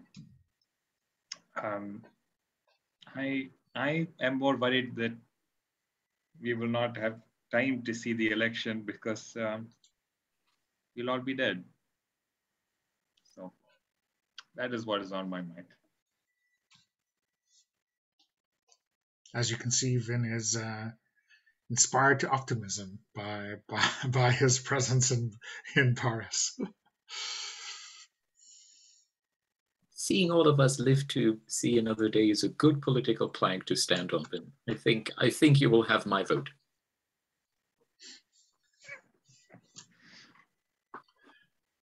Okay.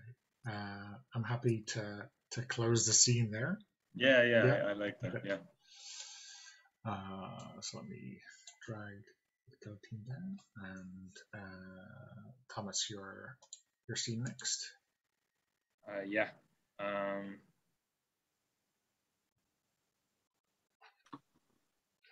Prussian holiday is very good.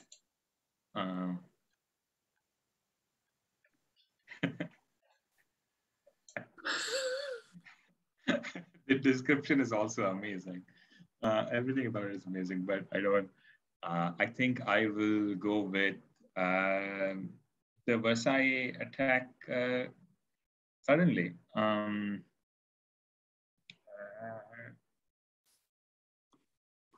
Citizens to arms, man the barricades.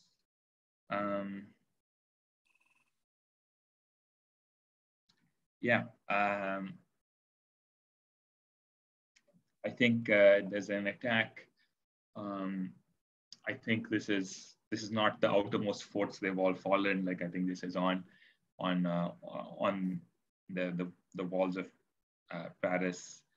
And I think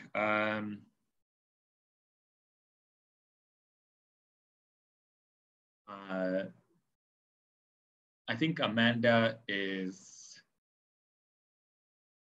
going to fight along with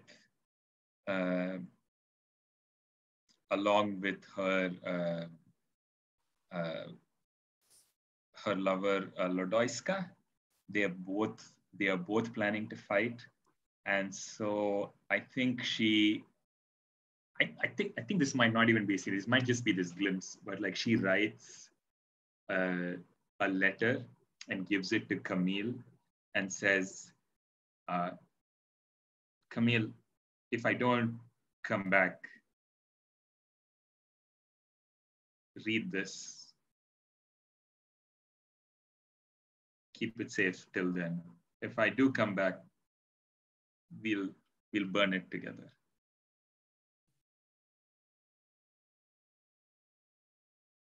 Yeah. Yeah, and that's good with me. The letter does.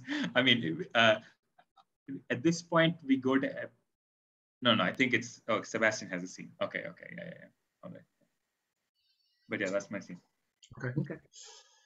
Yeah. So, Sebastian, do you want to? I mean, so if we think we want to stay in this kind of scene or the kind of general idea of the attack, you can say we haven't resolved it, and you can use it as a setting for your scene, or you can discard it and draw a new one if you want a full choice again.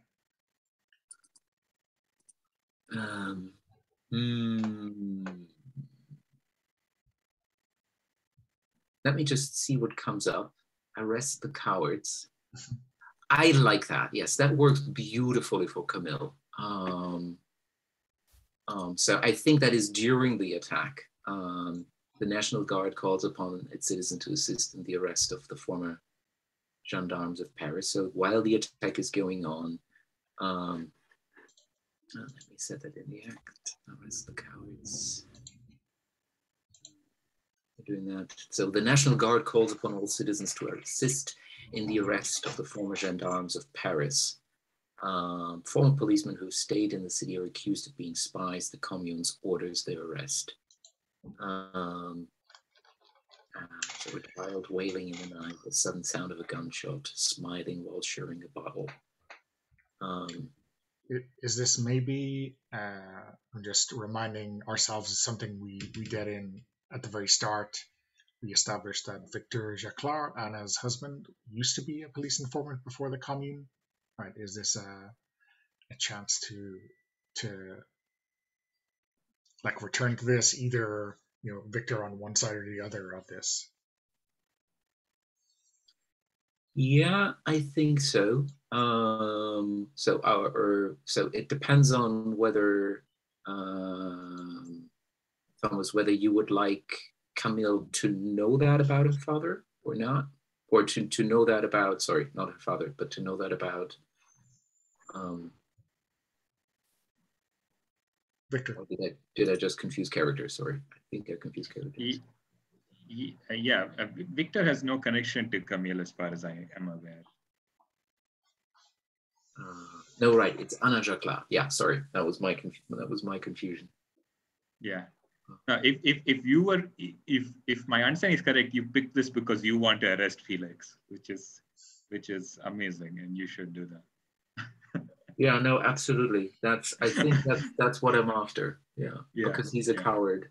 Yes. Yes. But not a previously a policeman, but maybe in Camille's mind, being a coward is enough to be a traitor to the Commune, right? Yeah. So no, I think there's a kind of the meaning of the the meaning of the proclamation, arrest the cowards, might mean arrest the former gendarme. But I think if Camille hears the phrase arrest the cowards, he can for sure. So let's go with that. So David, I think you would be in that scene for sure, or sorry, Don, you'll be in the scene with Felix. And I think Amanda can come into the scene at any point. What I basically imagine the scene opening is that Camille is dragging a set of National Guardsmen behind her to the place where Felix Vincent, she knows he's living, and basically is guiding them to the door to have them bang the door and basically arrest him. I don't know whether the National Guards would follow a 12-year-old girl to arrest somebody. Like, is this that serious, or is this an attempted arrest that is not being taken seriously? Because I think we can let the scene play out whether they will ultimately take her seriously or not. Okay. I mean, I almost imagine this is the kind of almost like a direct follow-on to the discussion that Louise Michel and Gustave had about like the terror and how we do not want to do these things, and then the very next scene we see this thing happening. Not the next scene, but very shortly thereafter we cut to exactly what they both said they did not want to happen. And maybe the word of someone as obviously part of the commune and vociferously communard as Camille sways some minds. And I guess maybe people all know that Felix is a layabout and hasn't joined up in the National Guard and all that kind of stuff. So I think it all plays into this tragedy or whatever it turns out to be.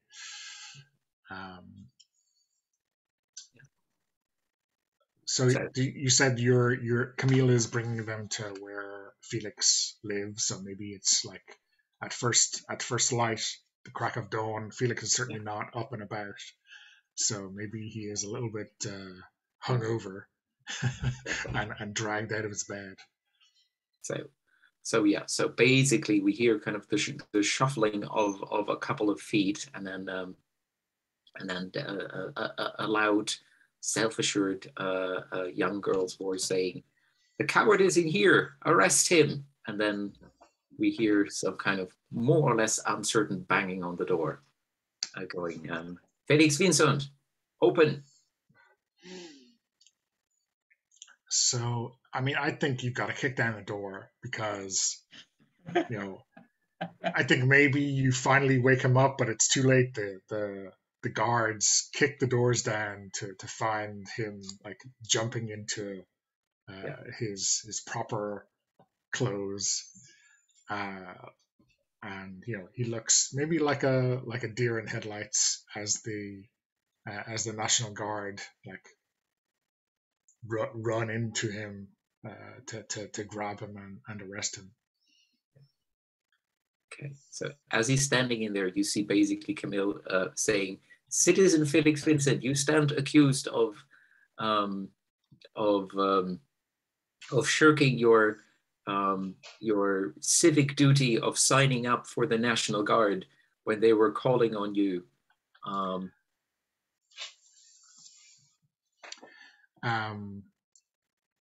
So yeah, I mean, I think the National Guard maybe look at Camille. I don't know. What do you think, David? Yeah, I'm happy. Yeah, I can pick up. I'll pick up Jean Guy, who is a corporal, a butcher's assistant. So I imagine he's quite a big, burly guy.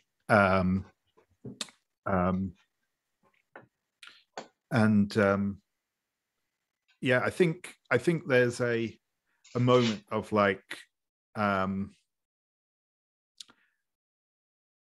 of sort of not confusion, but like indecision passes over his face, and he says, "The girl does have a point. You don't look like you're infirm to me, citizen. Is there a reason you haven't joined up? Well, I was delivered no papers conscripting me into the guard, so I have other duties as a member of the International and as a student of Louise Michel. I have, I would think, better things to be doing with my time, but He's lying. He's lying. He should know full well that he is to be signed up. I was present there when he was talking with my mother about the new call of conscription and just talking how he is just shirking picking up the weapons when I myself am wearing one. And Jean, who do you think taught this little girl how to shoot? It was me. She was Then why liable. aren't you joining my mother at the barricades when the Versaillists were entering? Even Louise Michel was at the barricades. I think the girl has a good point here. If you get yourself up to the front, get yourself a rifle, then we probably need to say no more on this, citizen. If you'd rather wait out the attack in a cell, then I mean, I think you should be manning the barricades yourself rather than waking me up in the middle of the night for no good reason.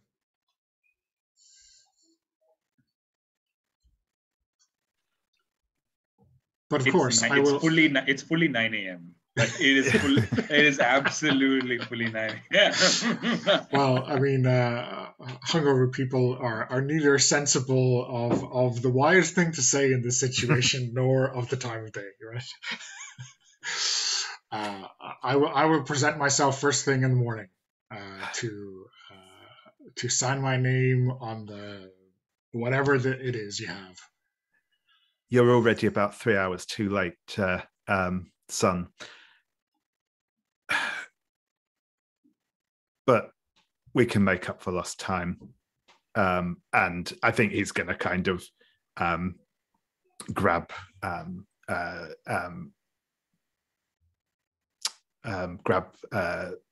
Felix by the shoulder and start dragging him towards the doorway.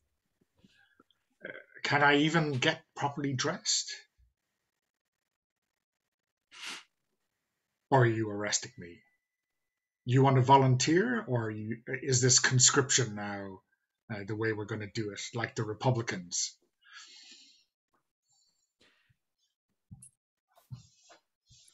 I can bring his clothes.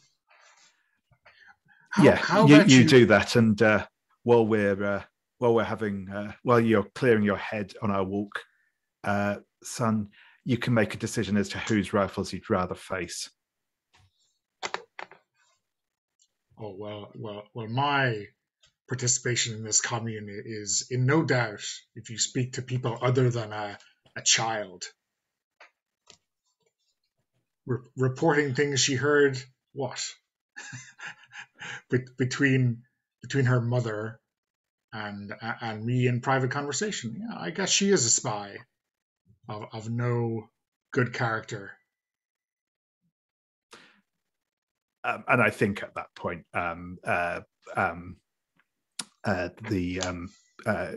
Jean is just going to backhand Felix across the face and say, "I've had quite enough out of you, lad. Let's get moving."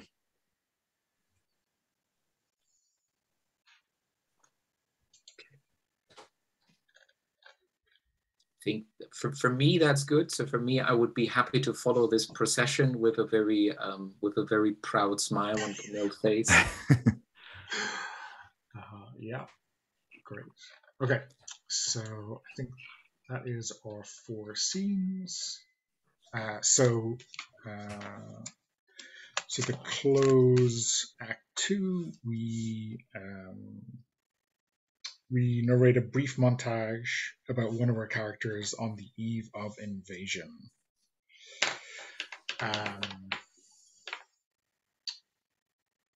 I guess it could be whichever of our two characters makes the most sense.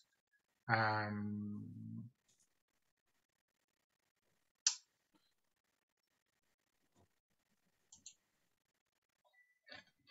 guess we go around. I guess we can continue in the same order. Yeah. So just to clarify, is this a montage that ends in their death, or no? So this is just a quick montage, so right. like a quick vignette about a character. We're in Act 2, so if you do want one of your characters to die, you can do that. You could have done that in the scene or in the montage. Right. But the important thing is in Act 2, only one character in total could die, but there's no requirement for it. Okay, sure thing. I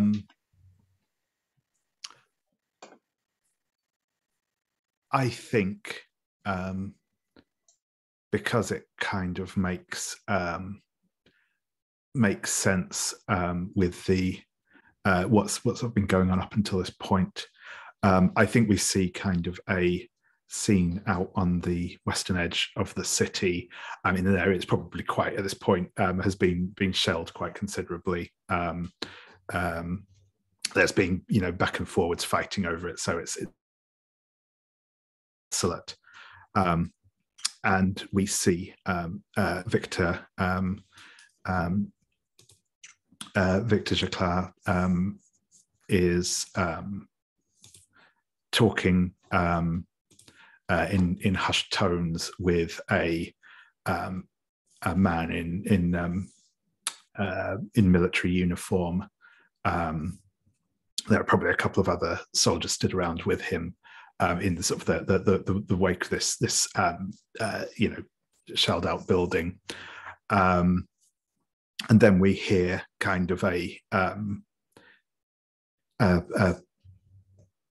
few kind of a sudden like falling of like brick or something, and the man in military uniform turns around and fires a couple of shots with his pistol, and in sort of the behind the shelter of another building nearby, overlooking this, we see Anna struck in the chest by two shots as she crumples forwards into the rubble.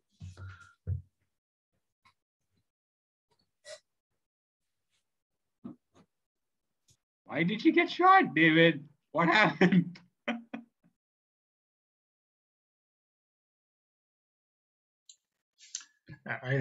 So one of David's characters was going to die as early as possible. You've been very curious about the rule.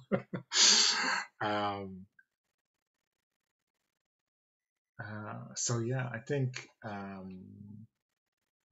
for me, I think we'll see Louise Michel walking the barricades in the middle of an attack, and I mean, holding a rifle or maybe a pistol, but not using it. Just a word of encouragement along the barricades, and maybe making sure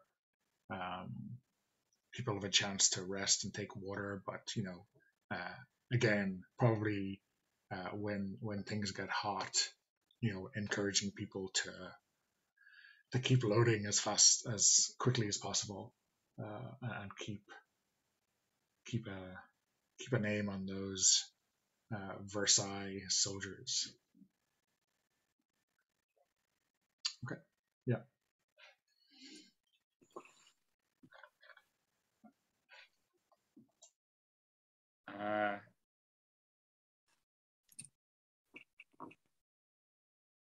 I think Amanda doesn't make it back from the fighting, from the fortifications. I think the previous attack does not like, I think someone comes and knocks on Camille's door, and someone that Amanda was fighting alongside with, and kind of tearfully informs her that Amanda like fell on the barricades. Yeah. But just to clarify, right? She's not dead, right? So we can only have one character total die in Act 2. Sorry, I misunderstood that. Yeah. Okay, yeah, I was confused about that. You did say this, Donna. Sorry. Sorry, I thought you meant. I thought you meant one total per person rather than. So in the next act, we're all going to lose one of our two characters, okay. David will not lose a character. That's where I got confused. Yeah. Then forget that. I think Amanda is just. It's just. So she comes back from that fight. She tells Camille, like she again's picking up her rifle to kind of like go out, and she tells Camille again, like, keep that letter with you. If I don't come back, that it's the same. It's now a routine. Yeah. Okay. We see Camille with a very firm resolve in her face, nodding. And I think Gustave is just in his studio, looking out of the window, seeing fires burning, hearing shots crackling all over. We just see that his face is filled with tears, looking down on kind of a big 30-page manuscript of universal arts education for peace as this big new policy that he was to introduce tomorrow to the committee, and that he's now worried he's never going to be able to introduce, and just sort of quietly drinking himself into oblivion while looking out the window.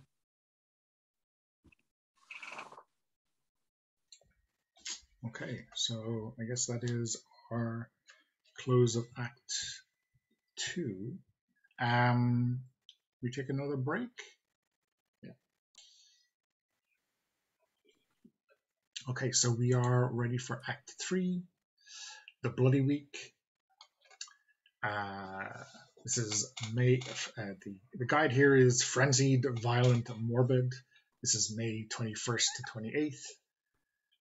On May 21st, the army invaded Paris. The communards defended the city from behind street barricades, but without organization, each section fighting on its own. The city burned from shelling or revenge. The Tuileries Palace, once home to the Emperor, the Hôtel de Ville, and the Palais Royal were all destroyed with the flames. The army massacred anyone they thought was part of the Commune. The bourgeois of the city happily denounced their neighbors to the vengeance of the government. On May 28th, the last survivors surrendered at dawn. Many were executed. Over 40,000 people were imprisoned at Camp Sattery outside Versailles. The Commune was over. So, I think I will pick On the Barricades as my scene. I will set it for Felix.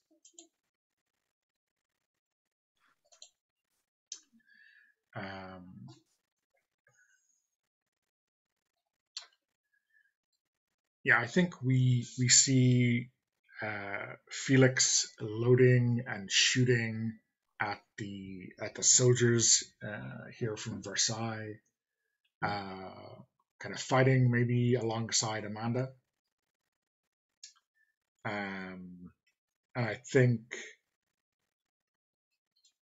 there's like a rictus grin of kind of anger and fear on his face.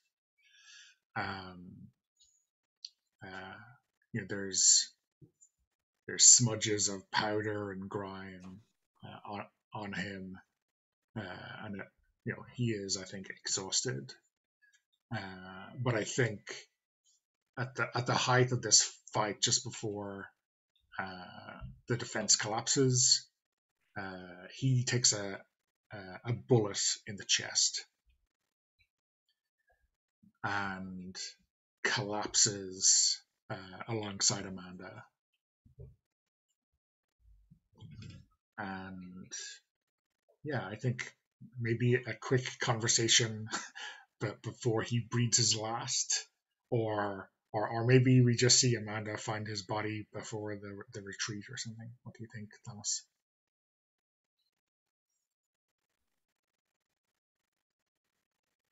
Yeah, I think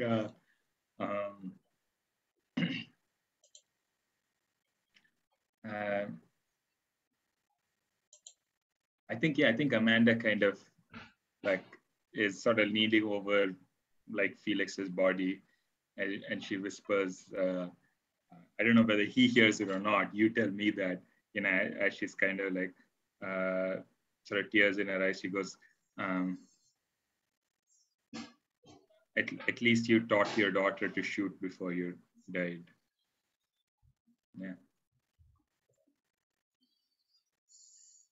I think there's like a huh from Felix.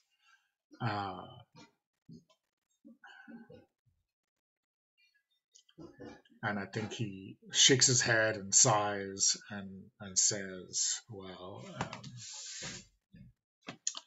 you better tell her then I died heroically, or something.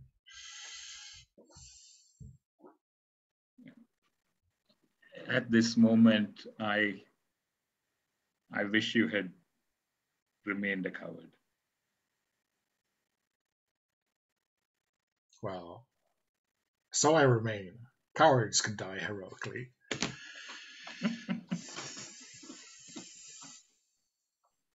And I think, you know, as the kind of light fades, maybe he like reaches for his notebook and scribbles some kind of random thought into it, or like starts to some phrasing that appeals to him before, you know, it drops from his hand and he dies.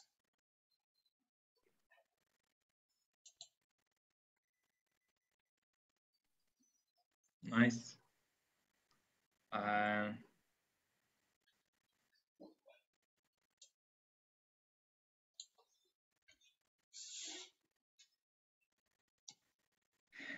Okay.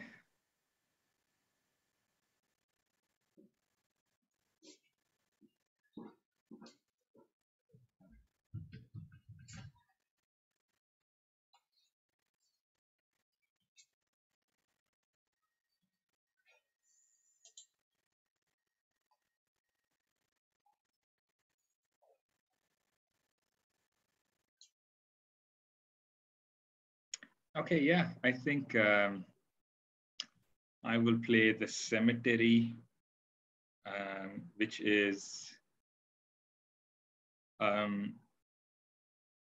fighting breaks out across the cemetery with soldiers of both sides using the tombstones as cover. I think this is later, like Amanda has gone back, has grabbed Camille, and they are both trying to make their escape along with some other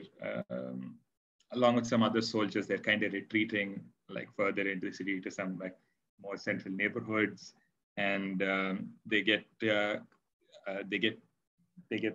caught immediately in a shootout with some royalist soldiers, and I think Amanda and Camilla hiding behind like a large ornate marble tombstone to some noble, which is getting like chipped away as bullets like fire, and she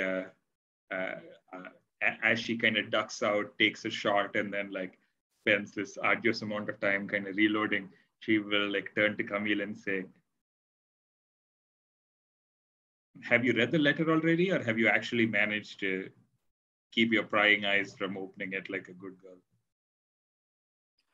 And Camille just takes the letter from out of her side pocket and holds it up, and it's very crumpled, but it's still definitely unopened.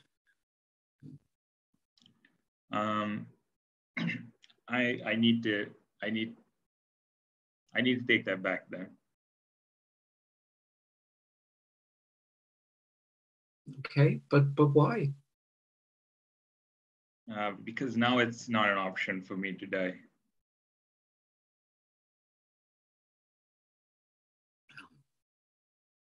Okay. And I think at that point, there is another bullet kind of hitting very close to us. And at that moment, you see Camille, despite the kind of figure she's cast before, suddenly getting very afraid and just basically jumping to hug Amanda very, very tightly and crying, "Maman, maman." Yeah. Yeah, and I think we can end there. Yeah.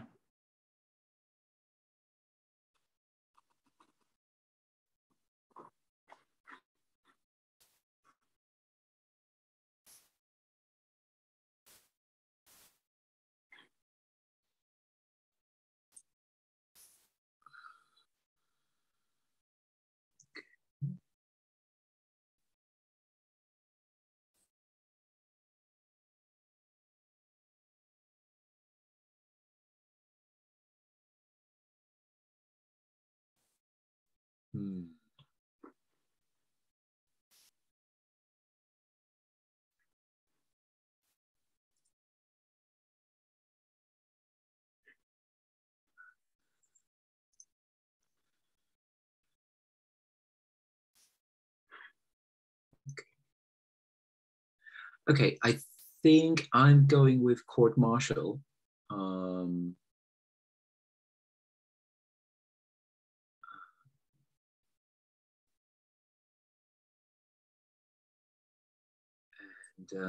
I think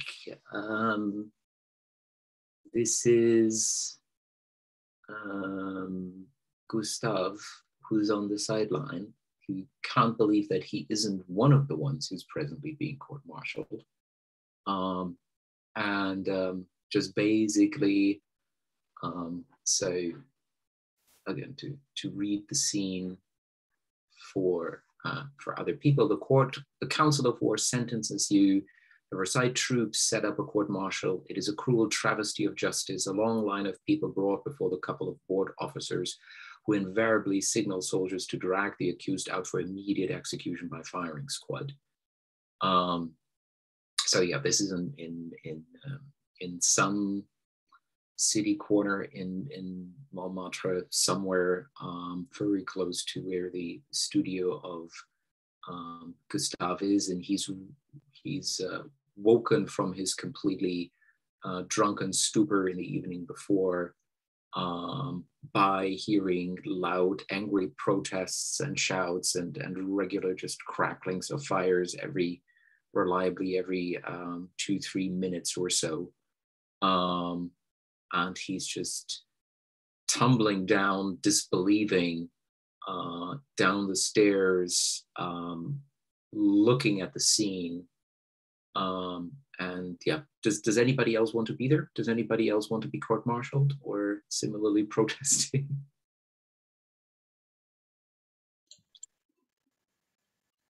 I'm not sure. Is there any NPCs that you think are caught up in this, or I don't know if I don't think. So Gustav is not being court-martialed. No.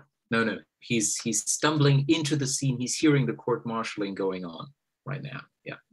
And he's heading in that direction because he's extremely bright. Yes, and extremely drunk. Yeah. Yeah, I think. I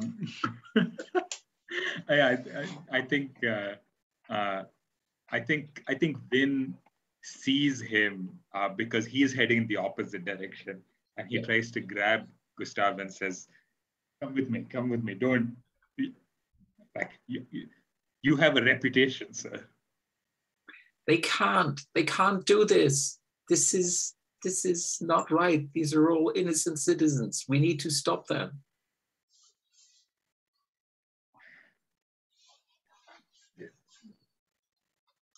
You cannot reason with killers. please come with me for your own sake, as he's kind of like battling against, Gustav's forward momentum. Okay. So he's trying to make effort to get Van Vin to move along and saying, no, I'm sure we can reason with them. This is what I meant in when the burning of the guillotine. This is just how violence begets other violence. We need to stop this. I think that's when like Vin lets Gustav go, and backs away, and will say, I'm sorry, I can't do this. Okay. And will run.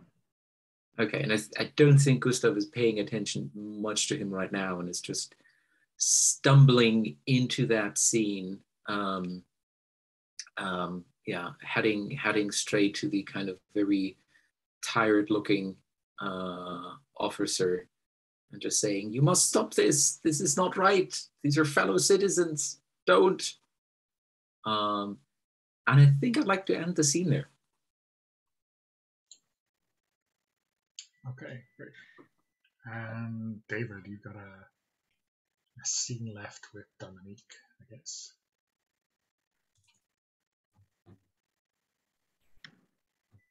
Sadly, David, the rules are your second character can't die, so there's no tension in this scene. we're all breathing a sigh of relief. Oh, I can drag other people in there and then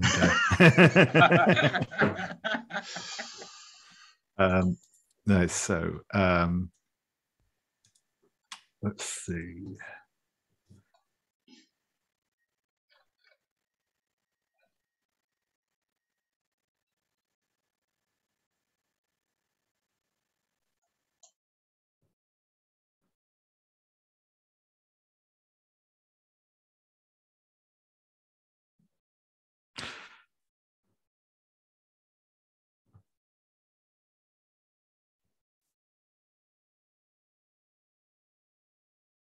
I think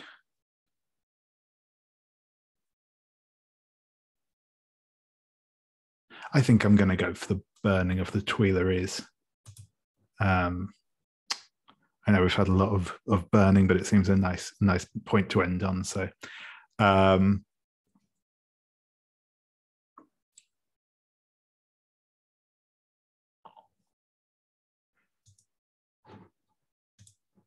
I think that the scene is going to be. I think the Tuileries has been used as a kind of fallback point at this stage, but it's now clear that we won't be able to hold here any longer as the Versailles troops approach, advance. It's probably the military word to use. And I think Dominique is there. She's got kind of an apron on over her, sort of simple dress that is like absolutely saturated with blood. Her as well. I think she is helping sort of evacuate the last of the wounded that they can take with them from the palace.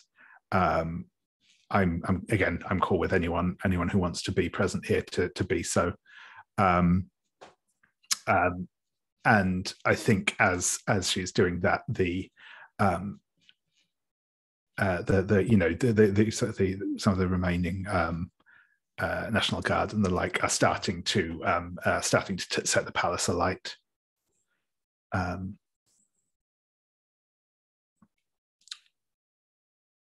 But yeah, I guess is anyone else interested in being present for this? I mean, I think Louise Michel might be here, maybe like standing well back as it's burned down. I guess maybe not carrying a rifle anymore, but still with the National Guard bandolier or colors on her, and just kind of watching it burn.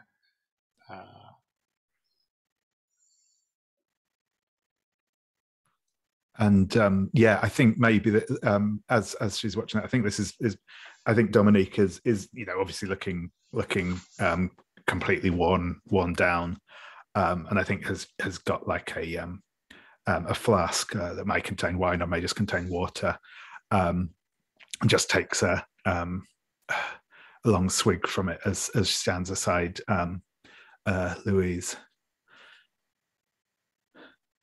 and says,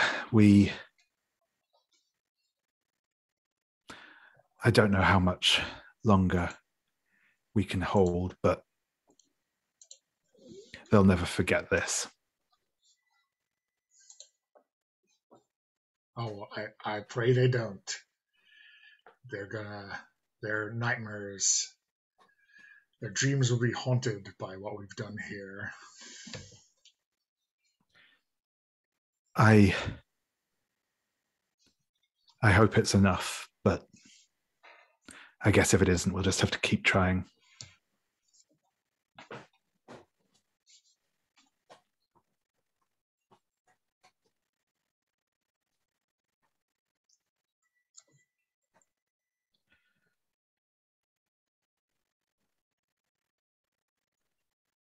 And yeah, I think maybe at that point,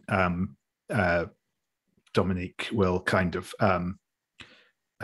finish up the flask that she was drinking from, so just toss it to the floor, and go and help someone pick up a stretcher as they begin the retreat from the palace. Okay. So that's all our scenes. For montages, these are optional, so we don't have to have a montage. But for those of you still sitting on the fence with regard to which of your characters dies, this is your moment. I'm happy to pass on a montage for myself. So Thomas and Sebastian, which of you want to take a jump in first there? So just to clarify, does that mean one of our characters has to die now? Yeah. Okay, got it. Understood.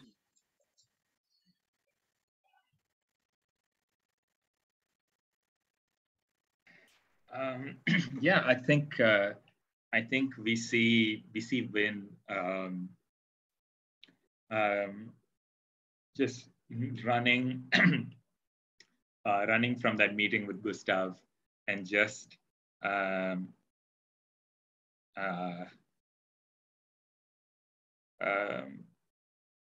like in his haste, he runs into a group of French army soldiers, and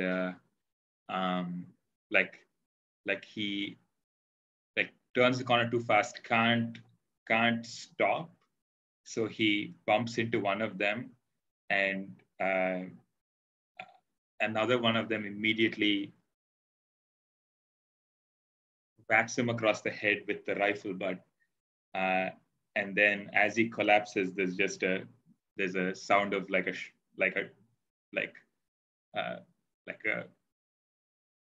bad kind of thud as he hits the ground way too hard, and he's bleeding out from the head. Yeah.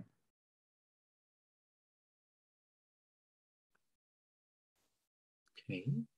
I think in that case, I'm going to continue there with Gustav as well. And as he is running to the place where the executions take place, he is arguing continuously with the commanding officer to stop this. And the commanding officer is continually telling him, more annoyed, to just sod off, while there are one or two people recognizing him in the crowd, trying to shush him away from there and to just disappear out of the scene. But then inevitably it happens that somebody recognizes him and shouts out, that's Gustave Courbet, and he's responsible for putting that statue of Napoleon down. And he's been one of the communards. The commanding officer is just very glad immediately to seize upon that opportunity. So he has Gustave arrested, and while he is protesting and telling everybody this could be paradise, you just have to stop fighting each other and put your guns down. We hear another round of crackling of gunfire and him collapsing, and out of his hands spill his manifesto for universal free arts education for universal peace, just fluttering in the wind while we hear crackling after crackling of executions.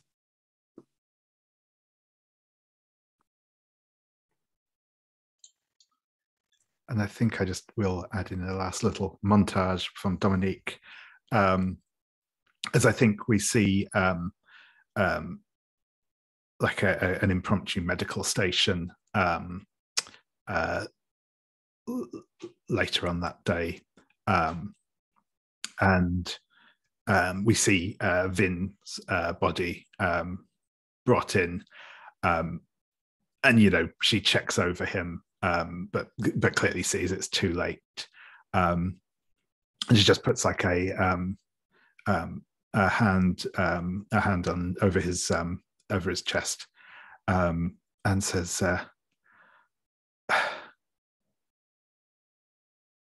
"I'll try and get you home if I can."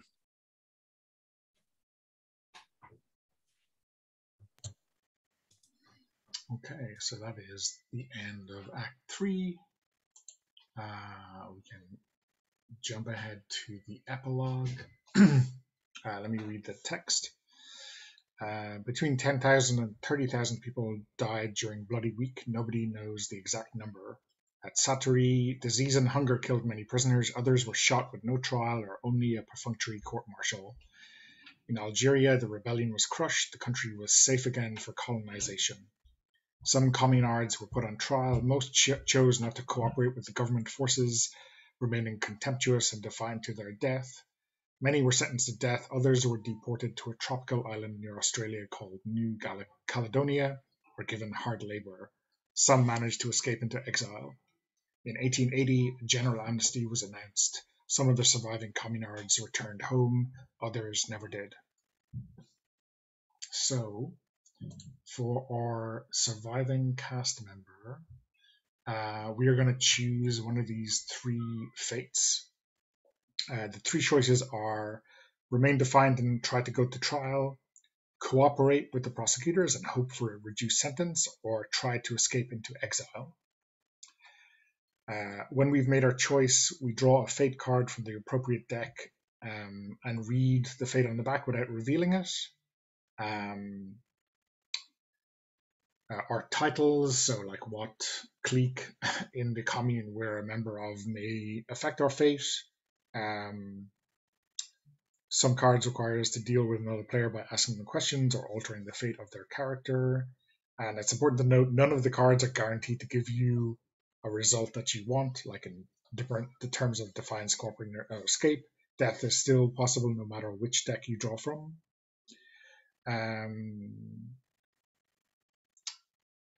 Yeah, and then we just narrate a brief epilogue scene for a character that reveals our fate. Okay. So again, the cards I think have minimal description on them. The fate section in the character keeper will kind of give you more of that. So yeah, choice time, and then just draw a card from one of those three decks, whichever you're choosing when you have made your choice.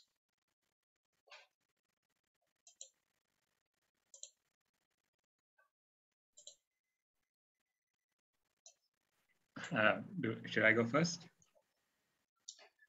Yeah, sure.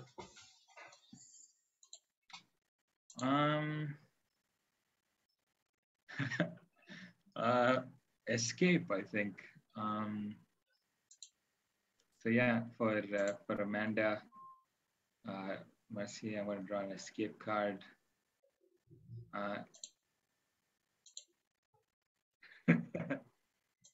I don't know what that means.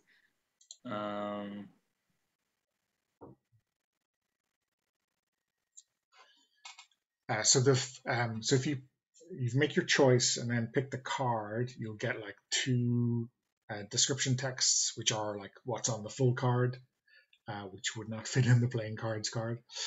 So it gives you some additional choices or additional explanation of those choices, and then a couple of questions to consider for your scheme. So what does this look like? Why is the ... like, what is that? Oh, I think that's probably just that may be just how playing cards. Oh, sorry, the ... is just a kind of a bridging. So if you make the selection in the character keeper, I think in the other sections it'll give you the full rundown. No, it says you try to escape in the confusion ... If you are pregnant or a child ... and then the options, but I don't know what I'm unsure about how to parse this. Let me have a quick look at the actual card and see what I'm missing. Yes. If I read that correctly, it means if you're pregnant or a child, someone in power pities you and takes you out of Paris. Otherwise, you're captured and shot. Oh, okay, yeah. That's my interpretation of the card.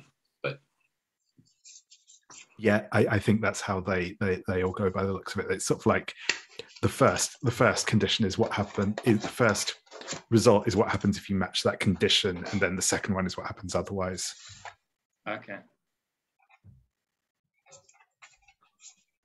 So that for the one I've got is like if you are a National Guard X, otherwise Y sort of thing. Okay. Does that make sense, Thomas? Yeah. Okay. So yeah, I think so. Amanda is captured and shot in her attempt to escape. Yeah.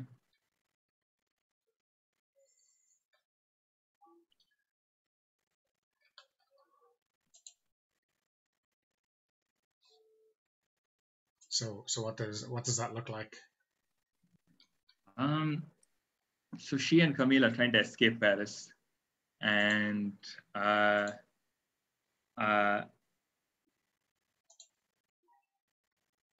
some point they are, along with a whole bunch of other people, are like taking their chances at like various different roads, various different gates, like different like other towns that you can head to and things like that. So there are a whole bunch of people going, and I think her group is as they're trying to make their way, are attacked, and she tells Camille to run while she turns to kind of buy the rest of the refugees and Camille some time. Yeah, and her rifle doesn't have any powder in it, so she is swinging it around like a stick, and he is easily disarmed and captured, and then later shot. So the questions on that card, if I have the right one, is how does your martyrdom reflect on the Commune? What memory of you can be seen in Paris in the 21st century? Ooh, whoa.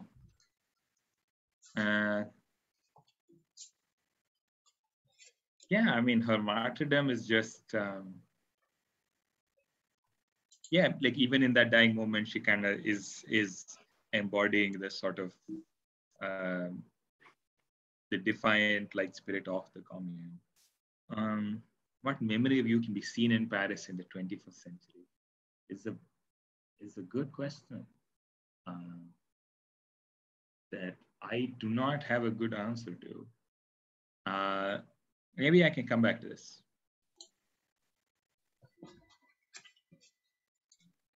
Yeah, sure. Sebastian. Yeah, I drew the Council of War sentences you to death.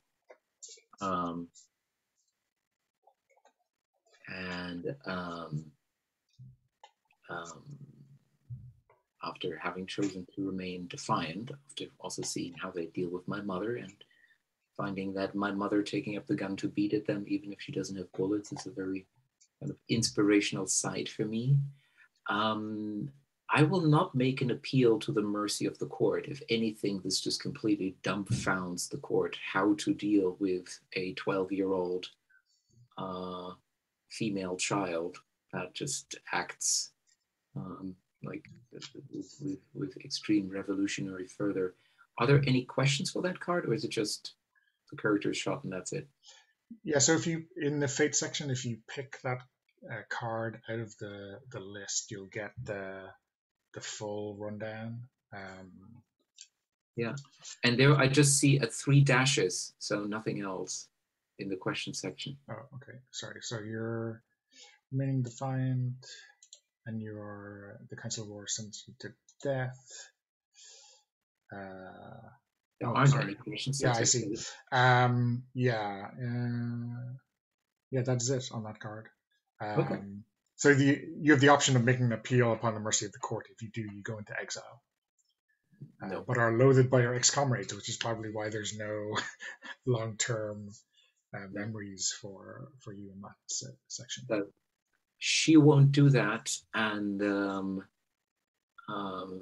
sort of by weird force of will, basically enforces no other choice upon the court but to shoot this 12-year-old young girl, which is basically making everybody in that situation blinkered and basically alienated by their own actions while they were doing it. It just leaves everybody engaged on the Versailles side really disquiet about that fact. Okay. Very harsh. David, Dominique? Yeah, so Dominique remains defiant and is sentenced to, deportation if she's a National Guard, but she is not. So she is sentenced to 10 years at hard labor. Which of your old comrades is happy to see you afterwards? Honestly, I'm not sure that any of them are left alive, but I think this is actually following her release in 10 years' time. She will travel back to Martinique, where she will reunite with some of her old friends from sort of the home country. And I think she what she thinks of the commune after all that time is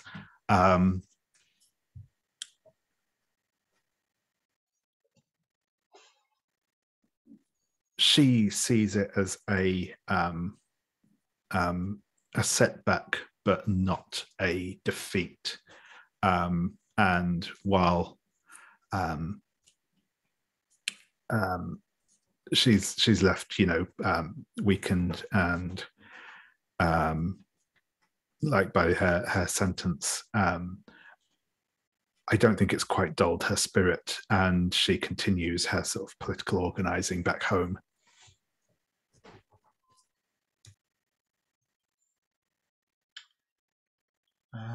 Okay, and I think we see Louise Michel go to trial, and her tune has not changed. She is, condemning the judges, condemning everyone who is sitting in judgment of her at this trial, and she is sentenced to death. And at the execution, she is talking directly to the soldiers, pointing out that there's no difference between them and their families and the people they have put down, and telling them to act like their brothers in the National Guard did, to turn on their colonel And I think the officer in charge of the execution has got to, use his pistol on her because the soldiers refuse to take aim.